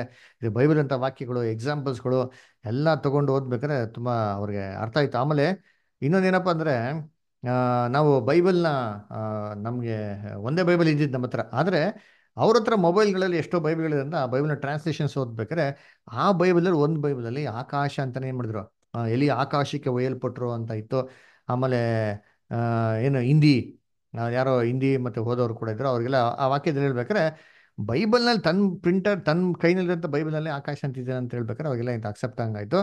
ಆಮೇಲೆ ಇವೆಲ್ಲ ಪಾಠ ಮುಗಿದ್ಮೇಲೆ ಕೊನೆಗೆ ಅವ್ರಿಗೆಲ್ಲ ಎಂಥ ಪ್ರಶ್ನೆ, ಹಂಗಾರೆ ಸತ್ತೋರು ಎಲ್ಲಿ ಬ್ರದರ್ ಅಂತಂದ್ರು. ಅಂದರೆ ಅವ್ರಿಗೆಲ್ಲ ಸಾಮಾನ್ಯ ಬರೋಂಥ ಪ್ರಶ್ನೆ. ಅವಾಗ ನಾನು ಹೇಳಿದೆ, ಬ್ರದರ್ ಚಿಂತೆ ಮಾಡಬೇಡಿ, ನೀವು ಯಾವ ಥರ ಈ ಥರ ಪ್ರಶ್ನೆಗಳೆಲ್ಲ ನಿಮ್ಮ ಮನಸ್ಸಿಗೆ ಬಂದಿದೆಯೋ ಇದೇ ಥರ ಪ್ರಶ್ನೆಗಳು ನನಗೂ ಬಂದಿದೆ ಪಾಠ ಕೇಳ್ಬೇಕಾರೆ. ಅದರಿಂದ ನಿಮ್ಮೆಲ್ಲ ಪ್ರಶ್ನೆಗಳು ಕ್ಲಿಯರ್ ಮಾಡ್ತೀನಿ, ದಯವಿಟ್ಟು ನಮ್ಗೇನು ಮಾಡಿ ಸ್ವಲ್ಪ ಟೈಮ್ ಕೊಡಿ ಅಂತ ಕೇಳಿದ್ರಿ. ಸರಿ ಅಂತ ಏನು ಮಾಡಿದ್ರು, ಇದಾದ್ಮೇಲೆ ಆಯ್ತು ಬ್ರದರ್ ಹಂಗಾರೆ ನೀವು ಇವತ್ತು ಸಾಯಂಕಾಲ 7 ಗಂಟೆ 8 ಗಂಟೆಗೆ ತೊಗೊಂಬಿಡಿ ಅಂತಾರೆ ಮೀಟಿಂಗು. ಸರಿ ಅಂತ ಏನು ಮಾಡಿದ್ರೆ, ಆಯ್ತಪ್ಪ ಆಗಲಿ ಬಿಡಿ ಇನ್ನೊಂದೆರಡು ಸೆಷನ್ ನೋಡೇ ಬಿಡೋಣ ಅಂತ ನಾವೇ ಮಾಡಿದ್ರಿ. ಆಮೇಲೆ ಒಂದು ಚಿಕ್ಕದಾಗೆ ಟೀ ಬ್ರೇಕ್ ಕೊಟ್ಟಿದ್ಮೇಲೆ ಏನ್ರಿ ಒಬ್ಬರು ಎದ್ದೋಗಿಲ್ಲ ರೀ. ಬೆಳಗ್ಗೆಯಿಂದ ಯಾರ್ಯಾರು ಬಂದರೋ ಅವೆಲ್ಲ ಕೂತಿದ್ರು ನೋಡಿರ್ತೀನಿ. ಫಸ್ಟ್ ಸೆಷನ್ ಏನೋ ಸ್ವಲ್ಪ ಹಿಂಗೆ ಕೇಳಿದ್ರು, ಯಾವಾಗ 3ನೇ ಲೋಕದ ಪಾಠ ತಗೊಂಡ್ರು ಒಬ್ಬರು ಮಿಟಿಕ್ಕಿದ್ದು ಒಬ್ಬರು ಎದ್ದೋಗಿಲ್ಲ ರೀ. ಎಲ್ಲ ಅಲ್ಲೇ ಕೂತಿದ್ರು, ತಾಯಿಗಳು ಮಕ್ಕಳು ಸಮೇತ ಅಲ್ಲೇನಾಗಿದ್ರು ಕೂತಿದ್ರು. ಆಮೇಲೆ ನಾವೇನು ಮಾಡಿದ್ರಿ, Daniel 2nd chapter 7th chapter ಕ್ಲೀನಾಗಿ ಏನು ಮಾಡಿದ್ವಿ, ವಿವರಣೆ ನೋಡ್ಸೋರಿ ನೋಡ್ತೀನಿ. ದೇವ ರಾಜ್ಯ ಕಣ್ಣಿಗೆ ಕಾಣೋ ರೀತಿಯಲ್ಲಿ ಭೂಲೋಕದಲ್ಲೇ ಬರ್ತಾರೆ ಅಂತ ಅವ್ರು ಸ್ಪಷ್ಟವಾಗಿ ಏನು ಮಾಡಿದ್ರು, ಬೈಬಲ್ ಅಪ್ರೂವ್ ಮಾಡಿದ ತಕ್ಷಣ ಅವ್ರು ಕ್ಲಿಯರ್ ಆಗಿ ಅರ್ಥ ಆಗಿತ್ತು. ಓಹೋ ಹಂಗಾರೆ ದೇವರಾಜ್ಯ ನಾವೆಲ್ಲ ತಿಳ್ಕೊಂಡಂಗೆ ಎಲ್ಲ ಸತ್ತೋಗಿದ ತಕ್ಷಣ ಅಲ್ಲಿ ಹೋಯ್ತಾರೆ ಇಲ್ಲಿ ಹೋಯ್ತಾರೆ ಅಂತ ಅಲ್ವೇ ಅಲ್ಲ. ಕ್ರಿಸ್ತನ ಎಡಂಬರಿಕೆಯಲ್ಲಿ ಬಂದೇ ಬರ್ತಾರೆ, ಭೂಲೋಕದಲ್ಲಿ ಕಾಣ್ತಿರೋ ರಾಜ ಸ್ಥಾಪನೆ ಆಗ್ತಂತ ಹೇಳ್ಬೇಕಾದ್ರೆ ಅವ್ರು ತುಂಬ ಖುಷಿ ಆಯಿತು. ಆಮೇಲೆ ಏನ್ರಿ ಎಲ್ಲ ಮುಗ್ದಿದ್ಮೇಲೆ ನಾವೇನು ಮಾಡಿದ್ರಿ, ಸರಿ ನಾವು ಒಂದು ಆಪ್ಷನ್ ಕೊಡೋಣ ಅಂತಂದ್ಬಿಟ್ಟು ಒಂದು ಕ್ವಶನ್ ಆ್ಯಂಡ್ ಆನ್ಸರ್ ಸೆಷನ್ಸ್ ಅನ್ನು ಇಟ್ಕೊಂಡ್ರಿ. ಕಂಪ್ಲೀಟ್ ಬೆಳಿಗ್ಗೆ ತೊಗೊಂಡಾಗಿಂದ ನಿಮ್ಗೆ ಏನೆಲ್ಲ ಕೇಳಬೇಕು ಅಂತಿದ್ರೆ ದಡವಳಿ ಕೇಳಿ ಅಂದ್ಬಿಟ್ಟು ಕೂತ್ಕೊಂಡು ಕೇಳ್ರಿ. 1 ಅವರ್ ಹೆಚ್ಚು ಕಮ್ಮಿ 1 ಅವರ್ಕಿಂತ ಸ್ವಲ್ಪ ಕಮ್ಮಿ ಏನ್ರಿ ಬರೀ ಡಿಸ್ಕಷನ್ಸ್ ಕೇಳೋರು, ಬರೀ ಕ್ವಶನ್ಸ್, ಆ ಕ್ವಶನ್ಸ್ ಈ ಕ್ವಶನ್ಸ್ ಎಲ್ಲ ಪ್ರಶ್ನೆಗಳಿಗೂ ಅವ್ರಿಗೆ ಸತ್ಯವಾದ ಮುಖಾಂತರ ಏನು ಮಾಡಿದ್ರೆ ಉತ್ತರ ಕೊಟ್ಬೇಕಾರೆ ಅವ್ರ ಮೈಂಡೇ ಕ್ಲಿಯರ್ ರೀ. ಎಲ್ಲ ತುಂಬ ಖುಷಿ ಪಟ್ಟರು. ಆಮೇಲೆ ಬ್ರದರ್ ನೀವೆಲ್ಲ ಅವಾಗವಾಗ ಬನ್ನಿ ಅಂತಂದ್ರೆ ಅದಕ್ಕೆ ಹೇಳಿದ್ರಿ, ಅದರ ನೆಕ್ಸ್ಟ್ ಟೈಮು ಯಾವಾಗ ಗೌರ್ಮೆಂಟ್ ಹಾಲಿಡೇ ಇರ್ತಾರೋ ಧಾರಾಳವಾಗಿ ಹೇಳ್ರಿ, ನಾವೇನು ಮಾಡ್ತೀರಿ ಬಂದು ನಿಮಗೆ ತೊಗೊಂತೀರಿ, ಆಮೇಲೆ ಉಚಿತವಾಗೇ ತೊಗೊಂತೀರಿ, ನಿಮ್ಮಿಂದ ನಮ್ಗೆ 1 ರೂಪಾಯಿನೂ ಕಾಣಿಕೆ ಬೇಡ, ನೀವೆಲ್ಲ ಸಭೆ ಬಿಟ್ಕೊಡೋಂಥ ಅವಶ್ಯಕತೆ ಏನಿಲ್ಲ, ಕೂತ್ಕೊಂಡು ಬ್ರತಿಸಿದ್ದಾರೆ, ಅವ್ರು ಚೆನ್ನಾಗಿ ಮಾಡ್ತಾರೆ, ಅವ್ರಿಗೆ ನೀವು ಸಪೋರ್ಟಾಗಿ ನಿಂತ್ಕೊಂಡು ವಾಕ್ಯನ ಕೇಳ್ರಿ, ಇಲ್ಲೇ ಕೇಳ್ರಿ ಕೂತ್ಕೊಂಡು ಅಂತ ಏನು ಮಾಡಿದ್ರೆ ಅವ್ರಿಗೆಲ್ಲ ಎಂಕರೇಜ್ ಮಾಡಿದ್ರೆ ತುಂಬ ಒಂದು ಬ್ಲೆಸ್ಸಿಂಗ್ ಆಗಿತ್ತು. ಅದರಿಂದ ಇದು ನಿಮ್ಮ ಹತ್ರ ಹಂಚ್ಕೊಬೇಕು ಅಂತ ಒಂದು ಅವಕಾಶ ಅಲ್ವರ. ಅದರಿಂದ ನೀವೆಲ್ಲನೂ ಇದನ್ನೆಲ್ಲ ಪ್ರಾರ್ಥನೆ ನೆನೆಸ್ಕೊಳ್ಳಿ. ಯಾಕಂದರೆ ನಾವು ಬೇರೆ ಯಾವುದೋ ದಿನಕ್ಕೆ ಹೋಗ್ಬೇಕು ಅಂತಿದ್ದಿದ್ದು, ಆದರೆ ಅವ್ರು ಸಡನ್ನಾಗಿ ಬರೋದು ನವಂಬರ್ 1ನೇ ತಾರೀಕಿಗೆ ಬನ್ನಿ ನೀವು ಏನೇ ಕಾರಣಕ್ಕೆ ಮಿಸ್ ಮಾಡಿ ಅಂತ ಹೇಳ್ಬೇಕಾರೆ ಹೋಗಿದ್ದರಿಂದ ಏನ್ರಿ ಎಷ್ಟೋ ಬ್ಲೆಸ್ಸಿಂಗ್ಸ್ ಆಯಿತು. ಅದೇ ತಮ್ಮ ಪ್ರಾರ್ಥನೆಗಳು ನೆನೆಸ್ಕೊಳ್ಳಿ. ಯಾಕಂದರೆ ಉತ್ತರ ಕರ್ನಾಟಕದಲ್ಲಿ ಏನ್ರಿ ಇನ್ನೂ ಸತ್ಯ ಎಷ್ಟೋ ಜನಕ್ಕೆ ಏನಾಗಬೇಕು, ಹೋಗ್ಬೇಕು, ಎಷ್ಟೋ ಸಭೆಗಳೇನಾಗಬೇಕು, ಸ್ಥಾಪನೆ ಆಗಬೇಕು ಅಲ್ವ. ಅದಕ್ಕೆ ಏನ್ರಿ ನಾವು ಇವಾಗಿರೋಂಥ ಅಂತ್ಯಕಾಲದಲ್ಲಿ ಅಲ್ಲಲ್ಲಿ ಒಂದು ಸಭೆಗಳನ್ನ ಮಾಡಿ ಅಲ್ಲಿ ಇರೋಂಥ ಸೋದರಗಳಿಗೆ ನಾವು ಅದನ್ನ ಒಪ್ಪಿಸ್ಕೊಟ್ಟಾಗ ಅವ್ರು ಅನೇಕ ಕೆಲಸಗಳನ್ನ ಮಾಡೋದಕ್ಕೆ ಅವಕಾಶಗಳಾಗ್ತವೆ. ಅದೇ ಥರ ಯಾದಗಿರಿಲಿ ಕೂಡ ನೋಡ್ಬೇಕಾದ್ರೆ ಕಳೆದ ಒಂದು ತಿಂಗಳಲ್ಲಿ ಹೋಗಿದ್ರಿ ಅಲ್ವರ. ಯಾದಗಿರಿಯಲ್ಲಿ ನೋಡ್ಬೇಕಾದ್ರೆ ಆನ್ಲೈನಲ್ಲಿ ಒಂದು 5-6 ಜನ ಫ್ಯಾಮಿಲಿ ಏನು ಮಾಡ್ತಾರೆ ಕೇಳ್ತಾರೆ, ಒಂದೊಂದು ಫ್ಯಾಮಿಲಿನ ವಿಸಿಟ್ ಮಾಡಿದ್ರಿ. ಒಂದೊಂದು ಫ್ಯಾಮಿಲಿ ವಿಸಿಟ್ ಮಾಡ್ಬೇಕಾದ್ರೆ ಎಲ್ಲರೂ ಅಷ್ಟು ಖುಷಿ ಪಟ್ರು ಗೊತ್ತಾ, ಎಷ್ಟು ಸಂತೋಷ ಪಟ್ಟರು ಅಂದರೆ, ಬ್ರದರ್ ನಾವು ಈ ಥರ ವಾಕ್ಯನ ಲೈಫಲ್ಲೇ ಕೇಳಿಲ್ವಲ್ಲ ಅಂದ್ಬಿಟ್ಟು. ಅಂದರೆ ಅವರೆಲ್ಲ ನಾವು ಸಭೆ ಅಂತ ಸ್ಥಾಪನೆ ಮಾಡಿದ್ರೆ ಅಲ್ಲಿ ಎಲ್ಲರೂ ಬಿಟ್ಟು ಬಂದು ಏನ್ರಿ ಒಗ್ಗಟ್ಟಾಗಿ ಕೂತ್ಕೊಳಕ್ಕೆ ಏನಾಗ್ತಾರೆ, ಅಲ್ಲಿ ತುಂಬ ತುಂಬ ಮನಸ್ಸಿಂದ ಇದ್ದಾರೆ. ಆದರೆ ನಮಗೆ ಅಲ್ಲಿ ಮಾಡೋದಕ್ಕೆ ಏನು ಬೇಕೋ ಹಲವಾರು ರೀತಿಯಲ್ಲಿ ಸಪೋರ್ಟ್ ಏನು ಬೇಕು ಅಲ್ವ. ಯಾಕಂದರೆ ಇಲ್ಲಿಂದ ಅಲ್ಲಿಗೆ ಹೋಗ್ಬೇಕು ಅಂತಂದರೆ ಭಯಂಕರ ಹೆಕ್ಟಿಕ್ ಜರ್ನಿ ರೀ, ಸುಮ್ಮನೆ ಅಷ್ಟು ಈಸಿ ಅಲ್ಲ. ಹೆಚ್ಚು ಕಮ್ಮಿ 600-650 ಕಿಲೋಮೀಟ್ರ್, ಅದರ 12-13-14 ಅವರ್ ಜರ್ನಿ ಆಗ್ತಾರೆ ಕಾರಲ್ಲಿ ಹೋದನೆ ಅದರ. ಸೊ ಅದರಿಂದ ಅದು ಏನ್ರಿ ನಾವು ಇಲ್ಲೆಲ್ಲ ಮಾಡೋ ಥರ ಏನ್ರಿ ದಾವಣಗೆರೆ ಅಥವಾ ನಾವು ಏನ್ರಿ ಮೈಸೂರು ಮಾಡೋ ಥರ ಎವ್ರಿ ವೀಕ್ ಬಸ್ಗಳನ್ನ ಕಳ್ಸೋಕ್ಕಾಗಲ್ಲ. ಅಲ್ಲಿರೋಂಥ ಸೋದರಗಳಿಗೆ ಜವಾಬ್ದಾರಿ ಕೊಟ್ಟು ಅವರೇ ನಡೆಸೋ ಥರ ನಾವು ಪ್ರೇರಣೆ ಮಾಡಬೇಕು. ಆಮೇಲೆ ನಮಗೆ ಈ ಥರ ಆದವಾಗ ಒಂದು 2 ಮಂತ್ಸ್ಗೆ 3 ಮಂತ್ಸ್ಗೆ ಒಂದ್ಸತಿ ಹೋಗಿ ಫುಲ್ ಡೇ ಮೀಟಿಂಗ್ ಮಾಡಿ ಪ್ರೋತ್ಸಾಹ ಮಾಡ್ದೇ ಅಲ್ಲಿ ಸಭೆಗಳು ನಿಂತ್ಕೊಳ್ಳೋದು. ಅದನ್ನ ದಯವಿಟ್ಟು ನಾವು ಪ್ರೇರಣೆ ನೆನೆಸ್ಕೊಳ್ಳಿ. ಯಾಕಂದರೆ ಎಲ್ಲ ಜಾಗದಲ್ಲಿ ಬಾಡಿಗೆಗೆ ಹಾಲ್ ನೋಡೋದಕ್ಕೆ ನಮ್ಗೆ ತುಂಬ ಕಷ್ಟವಾಗ್ತದೆ. ಯಾಕಂದರೆ ಪ್ರತಿ ತಿಂಗಳು ಬಾಡಿಗೆ ಕಟ್ಟೋದಕ್ಕೆ ತುಂಬ ಕಷ್ಟವಾಗಿದ್ದರಿಂದ ಅಲ್ಲಿರೋಂಥ ಸೋದರಿಗಳೆಲ್ಲ ಜಾಗದಲ್ಲಿ ನಮಗೆಲ್ಲ ಸ್ವಲ್ಪ ಫಂಡ್ಸ್ಗಳನ್ನ ರೈಸ್ ಮಾಡಿ ಚಿಕ್ಕದಾಗಿ ಒಂದು ಒಂದು ಒಂದು ಶೆಡ್ ಥರ ಚಿಕ್ಕದಾಗಿ ಒಂದು ಹಾಲ್ಗಳ ಥರ ಕಟ್ಟೋಣ ಅಂತ ನಾವು ಪ್ರೇಯರ್ ಮಾಡ್ತಾಯಿದ್ರಿ. ಇದೆಲ್ಲ ನೀವು ಪ್ರೇಯರ್ ನೆನೆಸ್ಕೊಳ್ಳಿ. ಯಾರೆಲ್ಲ ಇದಕ್ಕೆ ಸಹಾಯ ಮಾಡಬೇಕು ಅಂತಿದ್ರು ಅವರೆಲ್ಲ ಧಾರಾಳವಾಗಿ ಏನು ಮಾಡ್ಬೋದು, ನಿಮಗೆ ಮನಸ್ಸು ಕೊಟ್ಟಂತೆ ದೇವರು ನೀವು ಸಹಾಯ ಮಾಡ್ಬೋದು. ಯಾಕೆಂದರೆ ಏನ್ರಿ ಯಾದಗಿರಿ ಪಟ್ಟಣದಲ್ಲಿ ನೋಡ್ಬೇಕಾದ್ರೆ ಏನ್ರಿ, ನಾವು ಯಾರ ಮನೆಗೆ ಹೋಗಿದ್ರ ಮೋಹನ್ ಬರ್ತಾರೆ ಅಂತ ಕೆಲವೊಂದ್ಸತಿ ಆನ್ಲೈನ್ ಬರ್ತಾರೆ ನೋಡ್ಬೋದು ನೀವು. ಶ್ವೇತಾ ಸಿಸ್ಟರ್ ಅಂತ ಅವ್ರ ಮಗಳು ಅವ್ರ ಮನೆಗೆ ಹೋದ್ರು ಅಂತೀನಿ. ನಾವು ಸಾಯಂಕಾಲ ಬದರ್ ಒಟ್ಬಿಡ್ತೀವಿ ಅಂತಂದ್ರೆ ಬಿಡಲಿಲ್ಲ ರೀ. ಬದರ್ ಕೂತ್ಕೊಳ್ಳಿ ಬದರ್, ನೀವು ಪಾಠ ಮಾಡಿ ನಾನು ಕೇಳ್ತೀನಿ ಅಂದ್ಬಿಟ್ಟು. ಆಯ್ತು ಬದರ್, ಇಲ್ಲ ಬದರ್ ಒಂದು 10 ನಿಮಿಷ ಪ್ರೇ ಮಾಡೋರು, ಇಲ್ಲ ಇಲ್ಲ ಬದರ್ ನೀವು ಪೂರ್ತಿ ಪಾಠ ತೊಗೊಬೇಕು ಅಂತ ಕೂತ್ಕೊಂಡು ಪಾಠ ತೊಗೊಂಡ್ರೆ ನೋಡ್ರಿ ಅಂತೀನಿ. ಮನೇಲಿ 10 ಜನ ಅವ್ರಿ. 10 ಜನ ಕೂಡ ಏನು ಭಯ ಭಕ್ತಿನ ವಾಕ್ಯ ಕೇಳ್ತಾರೆ ಗೊತ್ತಾ, ಎಷ್ಟು ಚೆನ್ನಾಗಿ ಸಂಗೀತ ಆಡ್ತಾರೆ ಗೊತ್ತಾ. ಅವ್ರಿಗೆಲ್ಲ ಪಾಠ ನಾವು ಸರಿ ಅಂದ್ಬಿಡ್ಸ್ದಂಗೆ ಶುರು ಮಾಡಿದ್ರೆ ದೇವ ಕೃಪೆಯಿಂದ 10 ನಿಮಿಷ ಮಾಡ್ಬೇಕಾದ್ರೆ 45 ನಿಮಿಷ ಹೋಯ್ತ್ರಿ. ಆಮೇಲೆ ಎಷ್ಟು ಖುಷಿ ಪಟ್ಟರು ಅಂತಂದರೆ ಕೊನೆಗೆ ಅವ್ರು ಹೇಳಿದ್ರು, ಬ್ರದರ್ ದಯವಿಟ್ಟು ಪ್ರತಿ ತಿಂಗಳು ಬನ್ನಿ ನೀವು ಅಲ್ವರಾ ಅಂತಂದ್ಬಿಟ್ಟು. ಸೊ ಅಲ್ಲೆಲ್ಲ ಸಭೆಗಳನ್ನ ಮಾಡ್ದ ಅಂತಂದರೆ ಅನೇಕ ಜನಗಳು ಕೂಡಂಥ ಸಾಧ್ಯತೆಗಳು ಏನಾಗಿರ್ತಾರೆ ಇರ್ತಾರೆ ಅಲ್ವ. ಅದನ್ನ ದಯವಿಟ್ಟು ಈ ಒಂದು ಕೆಲಸಗಳಿಗೆ ತಮ್ಮ ಪ್ರಾರ್ಥನೆಗಳು ಏನು ಮಾಡಿ ನೀವು ನೆನೆಸ್ಕೊಳ್ಳಿ. ಅನೇಕ ಕೆಲಸಗಳು ಏನಾಗಿದೆ ಇದೆ ಅಲ್ವರ. ಅನೇಕ ಜನಗಳು ಸೋದರುಗಳು ಏನಾಗಬೇಕು, ಸತ್ಯಕ್ಕೆ ಬರಬೇಕಾಗಿದೆ ಅಲ್ವರ. ಇವರೆಲ್ಲ ನಾವು ಹೇಳ್ತಾರಂತ ಎಲ್ಲ ಬ್ರದರ್ಸ್ ಯಾರ ಬಗ್ಗೆ ಹೇಳಿದ್ನೋ ಇವರೆಲ್ಲ ಬಂದ್ಬಿಟ್ಟು ಅವ್ರವ್ರಿಗೆ ಇಂಡಿವಿಜುವಲ್ ಕೆಲಸ ಮಾಡೋಂಥ ಸಹೋದರಗಳು. ಅವ್ರಿಗೆ ಚೆನ್ನಾಗಿ ಟ್ರೈನ್ ಅಪ್ ಮಾಡಿ ಡೆವಲಪ್ ಮಾಡಿ ಬಿಟ್ಬಿಟ್ರೆ ಏನ್ರಿ, ನಾಳೆ ನಾವು ಇಲ್ಲಾಂದ್ರೂ ತಗೊಳ್ರಿ ಅಂತೀನಿ, ಸಭೆ ಚೆನ್ನಾಗಿ ಏನಾಗ್ತಾರೆ ಬೆಳೆಸ್ತಾರೆ ಅಲ್ವರ. ಅದರಿಂದ ಇನ್ನು ದಯವಿಟ್ಟು ನೀವು ಪ್ರಾರ್ಥನೆಗಳಲ್ಲಿ ನೆನೆಸ್ಕೊಳ್ಳಿ ಅಲ್ವರ. ಇಂಥ ಸಹೋದರಗಳಿಗೆ ನಾವು ಅನೇಕ ರೀತಿಯಲ್ಲಿ ಸಹಾಯ ಮಾಡಿದವಾಗ ಸತ್ಯಗಳೇನಾಗ್ತದೆ ಬೆಳೆದಿಕ್ಕೆ ಅಲ್ಲಿ ಅಂತಾರೆ ಅನುಕೂಲ ಆಗ್ತದೆ. ಇನ್ನು ಅನೇಕ ಜನಗಳು ಏನಾಗ್ತಾರೆ ದೇವ್ರ ಮಕ್ಕಳು ಸತ್ಯಕ್ಕೆ ಬರೋದಕ್ಕೆ ಅಂತಾರೆ ಅವಕಾಶಗಳಾಗ್ತಾರೆ. ಅಲ್ಲ ದಯವಿಟ್ಟು ತಮ್ಮ ಪ್ರಾರ್ಥನೆ ನೆನೆಸ್ಕೊಳ್ಳಿ. ಎಷ್ಟೋ ಜನ ಇದಕ್ಕಾಗಿ ಎಷ್ಟೋ ರೀತಿಯಲ್ಲಿ ಸಹಾಯ ಮಾಡಿದಾರ, ಪ್ರಾರ್ಥನೆ ಮಾಡಿದಾರ, ಅದಕ್ಕಾಗಿ ಧನ್ಯವಾದಗಳು. ಅದೇ ಥರ ಮುಂದೆ ಕೂಡ ಏನು ಮಾಡಿ ನೀವು ಪ್ರಾರ್ಥನೆಗಳನ್ನ ನೆನೆಸ್ಕೊಳ್ಳಿ. Okay, thank you. ಯಾರೋ ಏನೋ ಹೇಳ್ಬೇಕು ಅಂತಿದ್ಯಾ ಅಥವಾ ಪ್ರಾರ್ಥನೆ ಮಾಡಿ ಕ್ಲೋಸ್ ಮಾಡೋಣ? ಯಾರು ಏನಾರ ಸಜೆಷನ್ಸ್, ವ್ಯೂಸ್ ಏನಾರ ಹೇಳ್ಬೇಕು ಅಂತಿದ್ಯಾ? ಓಕೆ, ಅದೇ ರೀತಿ ನೇಪಾಳಲ್ಲಿ ಕೂಡ ದೇವಕೃಪೆ ಚೆನ್ನಾಗಿ ನಡೀತಾರೆ ಕ್ಲಾಸು. ಇವಾಗ ಹೊಸ್ದಾಗಿ ಒಂದು ಬ್ಯಾಚ್ ಶುರು ಮಾಡಿದ್ದಾರೆ. ಅದರಲ್ಲಿ 5-6 ಜನ ಬರ್ತಾ ಇದ್ದಾರೆ. ಕೆಲವು ಜನ ಆಸ್ಟ್ರೇಲಿಯಾದಿಂದ, ಭೂಟಾನಿಂದ ಎಲ್ಲ ಬರ್ತಾ ಇದ್ದಾರೆ ವಾಕ್ಯಂಗ್ ಕೇಳೋಕ್ಕೆ. ಸೊ ಅದನ್ನು ಕೂಡ ಏನು ಮಾಡಿ ಪ್ರೇಲ್ ನೆನೆಸ್ಕೊಳ್ಳಿ. ದೇವಕೃಪೆಯಿಂದ ಅದು ಚೆನ್ನಾಗೇನಾಗಲಿ, ಅದು ಕೂಡ ಬೆಳೀಲಿ ಅಂತಂದ್ಬಿಟ್ಟು. ಓಕೆನಾ? ಸರಿ, ಓಕೆ. ಹಂಗಾರೆ ಕೊನೆಯದಾಗಿ ಒಂದು ಪ್ರಾರ್ಥನೆ ಮಾಡೋಣ, ಮುಕ್ತಾಯ ಮಾಡೋಣ.